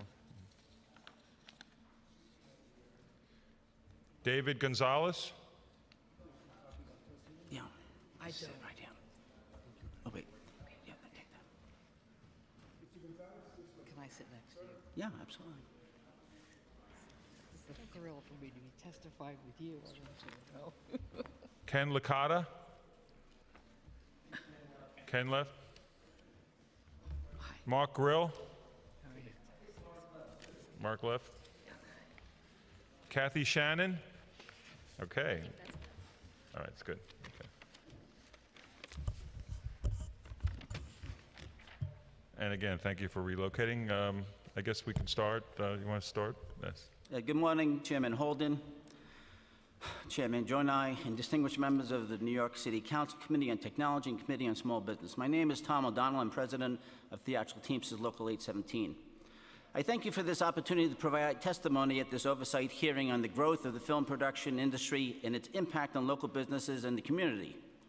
In addition to Local 817, I also present this testimony on behalf of the Motion Picture Studios Mechanic Local 52, IATSE, International Cinematographers Guild Local 600, IATSE, United Scenic Artists Local USA 829, IATSE, the Directors Guild of America, the Writers Guild of America East, and the Screen Actors Guild, American Federation of Teachers and Radio Artists. As a preliminary matter for us representing local labor, our industry has unparalleled growth in New York City due to in part to the Empire Film Tax Production Credit and the unique locations, talents, and diversity that only exist here in the city. According to an independent study commissioned by the Film and Television Production Unions analyzing the industry in 2017, the industry supported 38,300 jobs in the city, stimulated $5.6 billion in spending within the 5 boroughs, and spurred $3.7 billion in New York City wages. 56% of New York City film permits issued in 2017 were for TV series. These episodic television shoots have a typical duration of 8 to 10 months per season, providing stable employment for our growing workforce. This data proves our collective experience that film production is both an economic driver and a job creator. On the ground, our unions fight to ensure high wages, full benefits, and a robust protections for a growing number of workers in this industry. Speaking on behalf of my union, Local 817 has alone seen a 147% increase in membership, as well as a 242% increase in earnings and a 249% increase in benefit contributions to the city and the state since 2004, when the Empire Film Production Incentive was first established. The average wage for workers in such below-the-line production-related jobs is approximately $90,000 a year. In order to increase access to these opportunities, regardless of race, gender, or educational attainment, the unions have spent millions of dollars engaging in comprehensive education and outreach, and proposed and advocated for legislation to continue diversifying the industry's burgeoning talent pipeline to increase opportunities for minorities and women in both above-the-line and below-the-line jobs, 44% of which do not require a 4-year college degree. However, if the city imposes hostile mandates that conflict with the realities of film production, all the progress and growth they have just discussed is placed at risk. The legislation put forth today does not comport with the realities of film production process, and its enactment would risk the loss of this uniquely mobile industry and the jobs and spending that comes with it. Specifically, the impact of Introduction 1700 requires a 14-day permit application for on-street parking would be devastating. By the virtue of the trade, the industry works on extremely tight schedules with frequent changes in script, filming locations, weather, and actors' availability. Likewise, a 14-day hold would be costly, wreak havoc with the filming schedule, and would result in lost revenues and opportunities. Can you summarize, because we have a 2-minute time. Okay. We understand the 14-day, yes. In summation, New York City is currently a world hub for film production. Thousands of high-paying union jobs have been created as a result, in addition to a multitude of ancillary workers, hotels, restaurants, and other suppliers. This proposed Introduction 1700 takes a broad approach to mitigate the burdens on location shooting. It is so heavy-handed, in fact, that this legislation would actually eliminate productions entirely, and the jobs and economic benefits that come with it. Okay, thank you. We have to move on. Can I make 2 comments on the testimony I've heard here today? Yes. I've heard a lot of frustration with both the oversight and MOM, and this industry feels that frustration. Over the last 14 years, the industry has more than doubled, so you would think the Mayor's Office of Media and Entertainment would more than double, but it's largely remained the same. And to me, they're doing less with more right now. Also, in the last 4 years, the industry's increased 15 to 20%, yet the police detail, which is the first line of defense for the communities, has been diminished by 15 to 20%. Those remaining on detail have had the overtime dramatically slashed. So I just wanted to highlight. I'm open to any questions that you may have. That was very important. Thank you so much for that. Next. Okay. My name is Ann Johnson, and I'm speaking as an individual, but I'm a member of the New York Production Alliance and a member of that alliance's diversity task force. I'm a member of New York Women in Film and Television. I'm a member of Local 161, IATSE. I am a retired production accountant, so I know the costs because I've written the checks. I know how expensive it is to make changes because I have done documents that are required by the insurance industry to pay for if somebody gets sick or if there's a weather day and things have to be changed, and it is totally unreasonable for these additional requirements to be put on the film industry. The film industry, as you know, for every dollar it gets in tax credits, gives back to the state and city $1.90. So it is very, very important that we keep this industry and keep the Hollywood, many times production companies, wanting to come here. I would like to just make a couple of comments because I think pretty much everything has been said. But I have to take one issue about the small business committee that you run. What's killing small businesses in New York is not the film industry. It's the lack of commercial rent control. I know that we were paying small businesses. I know of churches that had youth committees or youth programs that were paid for by renting out their space to film committees. So I know how much, and I know how a whole street of people were paid so that an actor could run up and down and knock on a door, 15 different houses, and people make money like this. They rent all kinds of things to people. You don't see it, but the people who live in the neighborhoods that might be affected by parking might work in the industry and also might go to businesses that the industry supports. Thank you for your testimony. I just want to say one other thing, and this is, to me, the most important thing. As a former community board member, I know that the film and television industry was constantly in touch with the community board. But what troubles me the most is that I don't hear anybody coming in and complaining about construction companies that take over lanes of traffic for years at a time, building housing that none of us can afford to live in anyway, and no one complains about that. Thank you. Thank you. Thank you for your testimony. Good afternoon. I'm David Gonzalez with the Association of Independent Commercial Producers, representing nearly 400 small to mid-sized businesses that on average employ 18 to 22 staff that specialize in the production and post-production of commercials for advertisers and agencies. AICP is headquartered here in New York City, as are nearly over a quarter of our member companies, who account for 85% of all domestic commercials aired nationally on all media platforms. In 2016, 13% of all domestic shoot days were filmed in New York, investing over $618 million in production expenditures. AICP recognizes the importance of balancing community concerns with the needs of productions.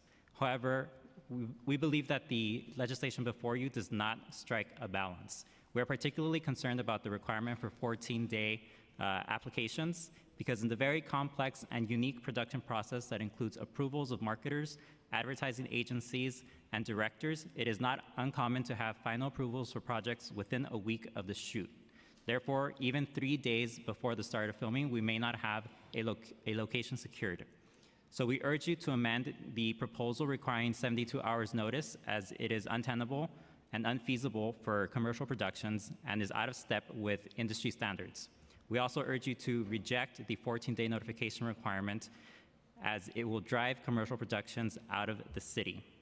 Regarding fees, commercial productions are short-term and project-based. On average, we have 1 to 2 shoot days, and yet we pay a fee for every single project that we shoot.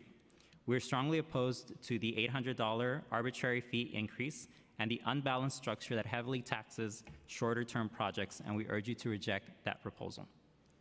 We look forward to working with you to optimize the benefits of commercial production here in New York City. Thank you.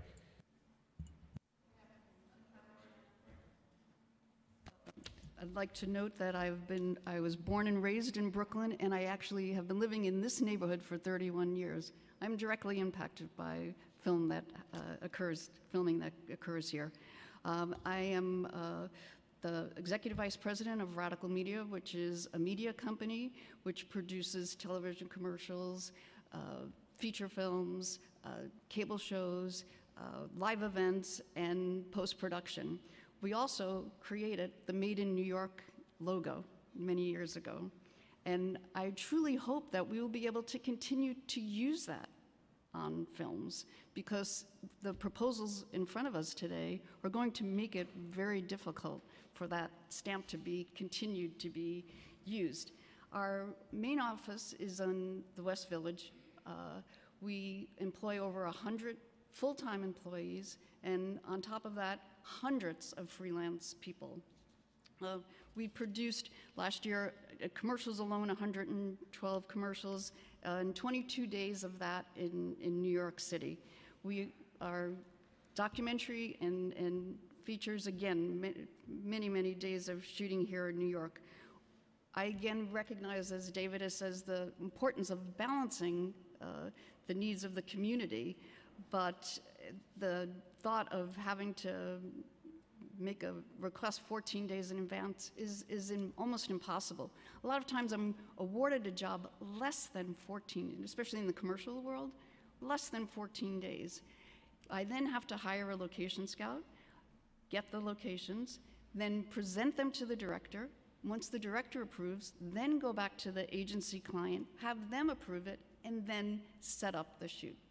So it's just not going to work for our industry, and we will continue to be driven out of New York. There's less and less production.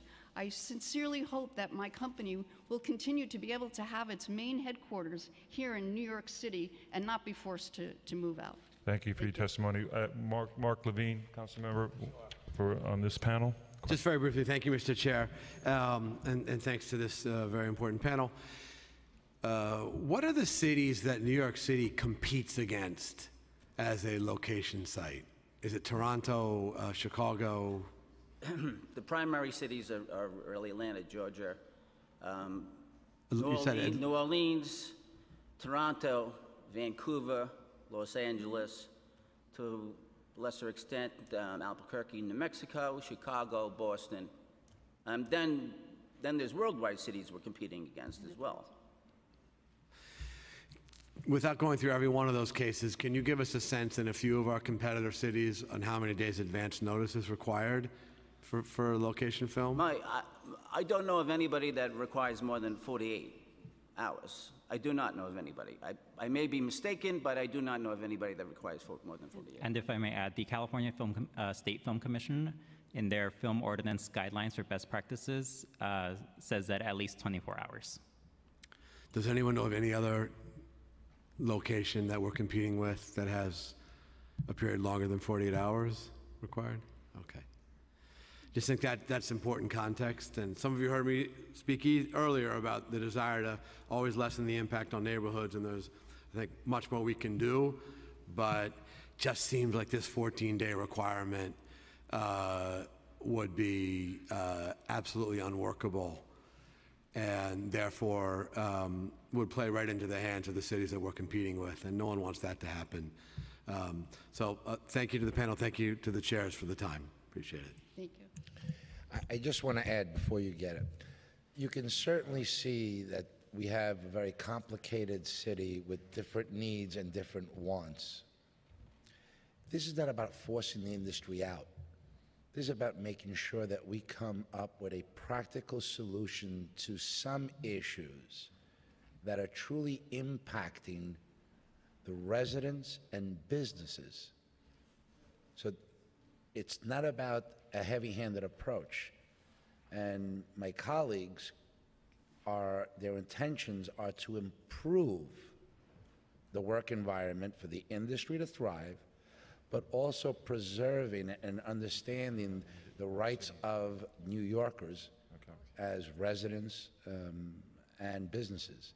So as we strive to put that together, I hope that we keep an open mind. And just to remind everyone, you know, this industry is really important, and it brings quite a bit to New York City. But this city is also the city that just chased away Amazon. No one's too big. No one's too important. And if we don't roll this out correctly, it can have a very negative impact. Just keep that in mind. Thank you. Yeah, I'm speaking on behalf of 20,000 members who live and work in New York, and I can assure you they want to be part of this solution because they want to continue to live and work here. And I'd like to stress that the majority of our companies are small businesses located here in New York. Then we have a lot to talk about. There's a lot of mutual ground. Thank you. Thank you, panel. Next panel, Kathy Shore, John Evans, Elliot Myers. Any other, another one? We have another one? I think these people left, I think, didn't they? Yeah, sure. They told me to do that. Mine's short. We can do one final panel, then. That's it. Okay, we have only two. Okay, you can start. Hi, I'm John Evans. Mike, the button, there's a button on them. All right. Okay. I'm John Evans. I'm a resident of the Lower East Side. Since last Monday, there have been 10 film shoots in my neighborhood, 4 of them immediately adjacent to my co-op. 1 film unit was permitted to shoot the entire week. 2 of the shoots were allowed to cone off over 200 parking spaces. I know because I inspected the permits and I counted the spaces. This is contrary to the guidelines stated in the mayor's official website, which says that parking should be parking spaces taken away should be strictly limited. That's their words. I don't see how 200 parking spaces constitutes that. Obviously, the mayor's office for media and entertainment is not competent to administer the permitting process. I propose that no more than 1 production be allowed to film in a neighborhood in a month. I think that's reasonable. No more than 25 spaces of parking should be taken away from a neighborhood. That's 3 sides of a block. I think that's reasonable.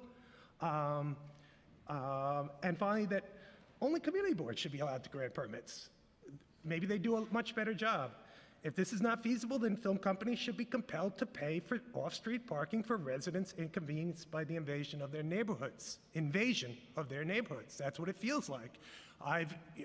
2 branches of my family have lived in New York City for 8 generations, and I'm being made to feel like a second-class citizen in my own city. And one last thing, I've heard so much about, I'm not as sanguine about the economic potential because I have not read one reputable economist who says that tax credits are beneficial. In fact, one state actually paid the film industry to get out. So, you know, that's all I had to say. Thanks. Thank you so much for that. Thank you. Hi, my name is Elliot Myers. I've lived on the Lower East Side since 1980 and certainly seen a lot of changes. I'm talking as a resident and how this affects me. I'm on Suffolk and Delancey Street, between Delancey and Rivington. And as an example, from February of this past year through May, with the exception of holiday weekend in April, we have had 1 to 3 shoots on my block every week. When the film companies come in, they take anywhere from 3 square blocks to 9. Often, Clinton Street, which is adjacent, which is a major exit, is being closed overnight for shoots, which forces traffic into the neighborhood. I'm very sorry that Dean McCain is not here. I have had several communications with Dean. He no longer answers my emails saying, how long is this going on? I talk to my neighbors. Basically, no one feels that they have any right to talk to anyone. Everything that you've already covered today is certainly part of what I would want to comment on. But mostly, we also have to, I do want to acknowledge, there seems to be no coordination between the mayor's office and the Department of Buildings. It is a really legitimate argument because everything's on top of each other. My neighborhood is now called Hell's Square, and this is part of the reason. Also, in my conversations with the mayor's office and different members there, first of all, I'm not always able to speak to someone who is on any particular shoot under their jurisdiction because they are out in the field. But I am constantly given the impression of, well, people really want to shoot here, and you're not going to be able to stop it, and we're understaffed, and they want me to go out and document the situation on the street because they're unable to do so. And you know what? That's not my job. And I really resent the fact that they are so overwhelmed. If you can't cover what's going on in the city, you can't allow so much to be going on. It is unfair to the communities, and everything else has already been said today. Thank you. Chairman, just to answer one of the questions about any other city that would have different types of requirements, according to Atlanta's own website, notices of filming are typically distributed 5 to 7 business days ahead of the first day of any production. So there are other cities that have film production and that have stricter than 24-hour notice. And to jump on that point, they could actually, I understand television needs a shorter turnaround. I understand that. But in movie production, they could possibly do 5 days, 7 days. So we're at a point here where the last entity that's considered is the neighborhood. And nobody thinks about the neighborhood. In fact, what you said about taking up more parking, both of you said that, I've witnessed on almost every shoot in my district, where they take over several blocks they don't need, they take over the day before, but nobody's really commenting, why are the production companies allowed to go beyond, actually go before their permit starts and take over the whole neighborhood? If I may make a point, Chairman? Yes.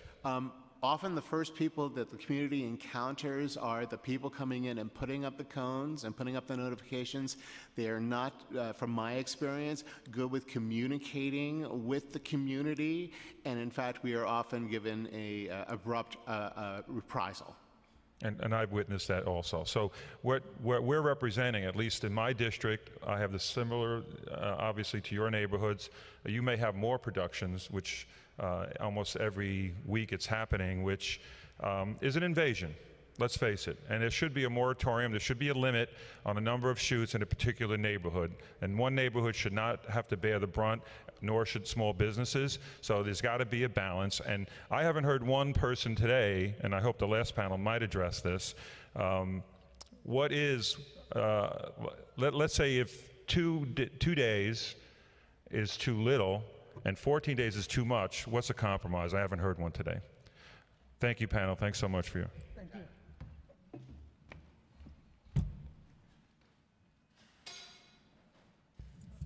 This is the final panel? All right, the last panel we have, Deborah Garcia, Jean-Sebastian Brett, Hank Perlman. Didn't we have? I think we saw. Marnie Majorel. And anybody else that wishes to testify? Anybody else? Okay. Looks like you're it.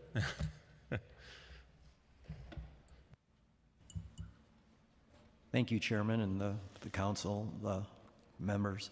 My name is Hank Perlman. I co-own a production company here in New York. I've done that since 1997. We also have offices in LA, in around the world, London, Brazil. So we do produce commercials all around the world, so I have a little bit of experience with how it works in other places. We do it in Atlanta, we do it in Chicago. The thing that's different about commercials, and these guys touched on it, is we haven't experienced a surge the last 10, 15 years in my experience here in New York. It's been the opposite. All the commercials have been going other places. They've been going to Los Angeles, and there's a very simple reason. It's gotten more and more expensive to shoot in New York. It's gotten less expensive to shoot in LA, and we have a harder time convincing the advertising agencies, who sometimes are based here in New York, to shoot here in New York. The advertising business in general, you know, it used to be Madison Avenue, it used to be here in New York. The advertising business has actually left New York to a certain extent, and the commercial production business has left New York. So I've seen my company shift. We used to be headquartered here in New York, now we're headquartered in LA. And everything I can tell is the 14-day notification will kill us completely. Nobody will be able to, in the commercials at least, I can't speak to movies and film, but in commercials, the 14-day thing would kill us. It's just, as I think somebody else said, the jobs aren't awarded a lot of times by the advertising agencies more than 7 days in advance. So you ask for a compromise. I think in LA it's a 3-day waiting period. I could be wrong, but my experience is you got to get the permits filled out 3 days in advance. I think that's what it is in LA. I could be wrong. But 14 days, nobody will shoot in New York. None of our clients will shoot in New York anymore. The other thing I just want to say really quickly is I live in the West Village. I live on West 12th Street, and there's shoots there all the time. I don't have my neighbors and I don't have a problem with it. We actually find the crews pretty good. And, you know, as far as production companies destroying neighborhoods, like I think a council member said, I don't get that. I've never seen that. I know on my shoots, I'm a director as well, so on my shoots, we don't destroy neighborhoods. And obviously production companies shouldn't be destroying neighborhoods or communities. Thank you. Thank you very much, and thank you all. Before you step away, I just want to add, we've seen notices that were handed out to residents. Please stay away from your windows because of explosives that are being used. Imagine being a resident that is being told to stay away from your window.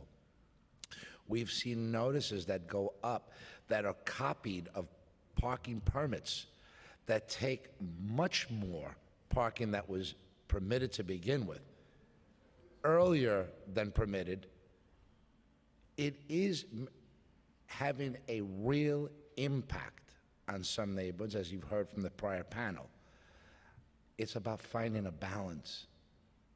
And again, extreme cases, and there are bad actors that we should have perhaps make an example of that shouldn't impact or label the entire industry. We're not looking to demonize the entire industry, but also hearing the needs of a community and the residents and businesses is what the city council has, the foundation of the people's house. So thank you. You're welcome. I agree. Thank you again. And anybody else would like to testify? Last call? Okay, this meeting is adjourned. Thank you.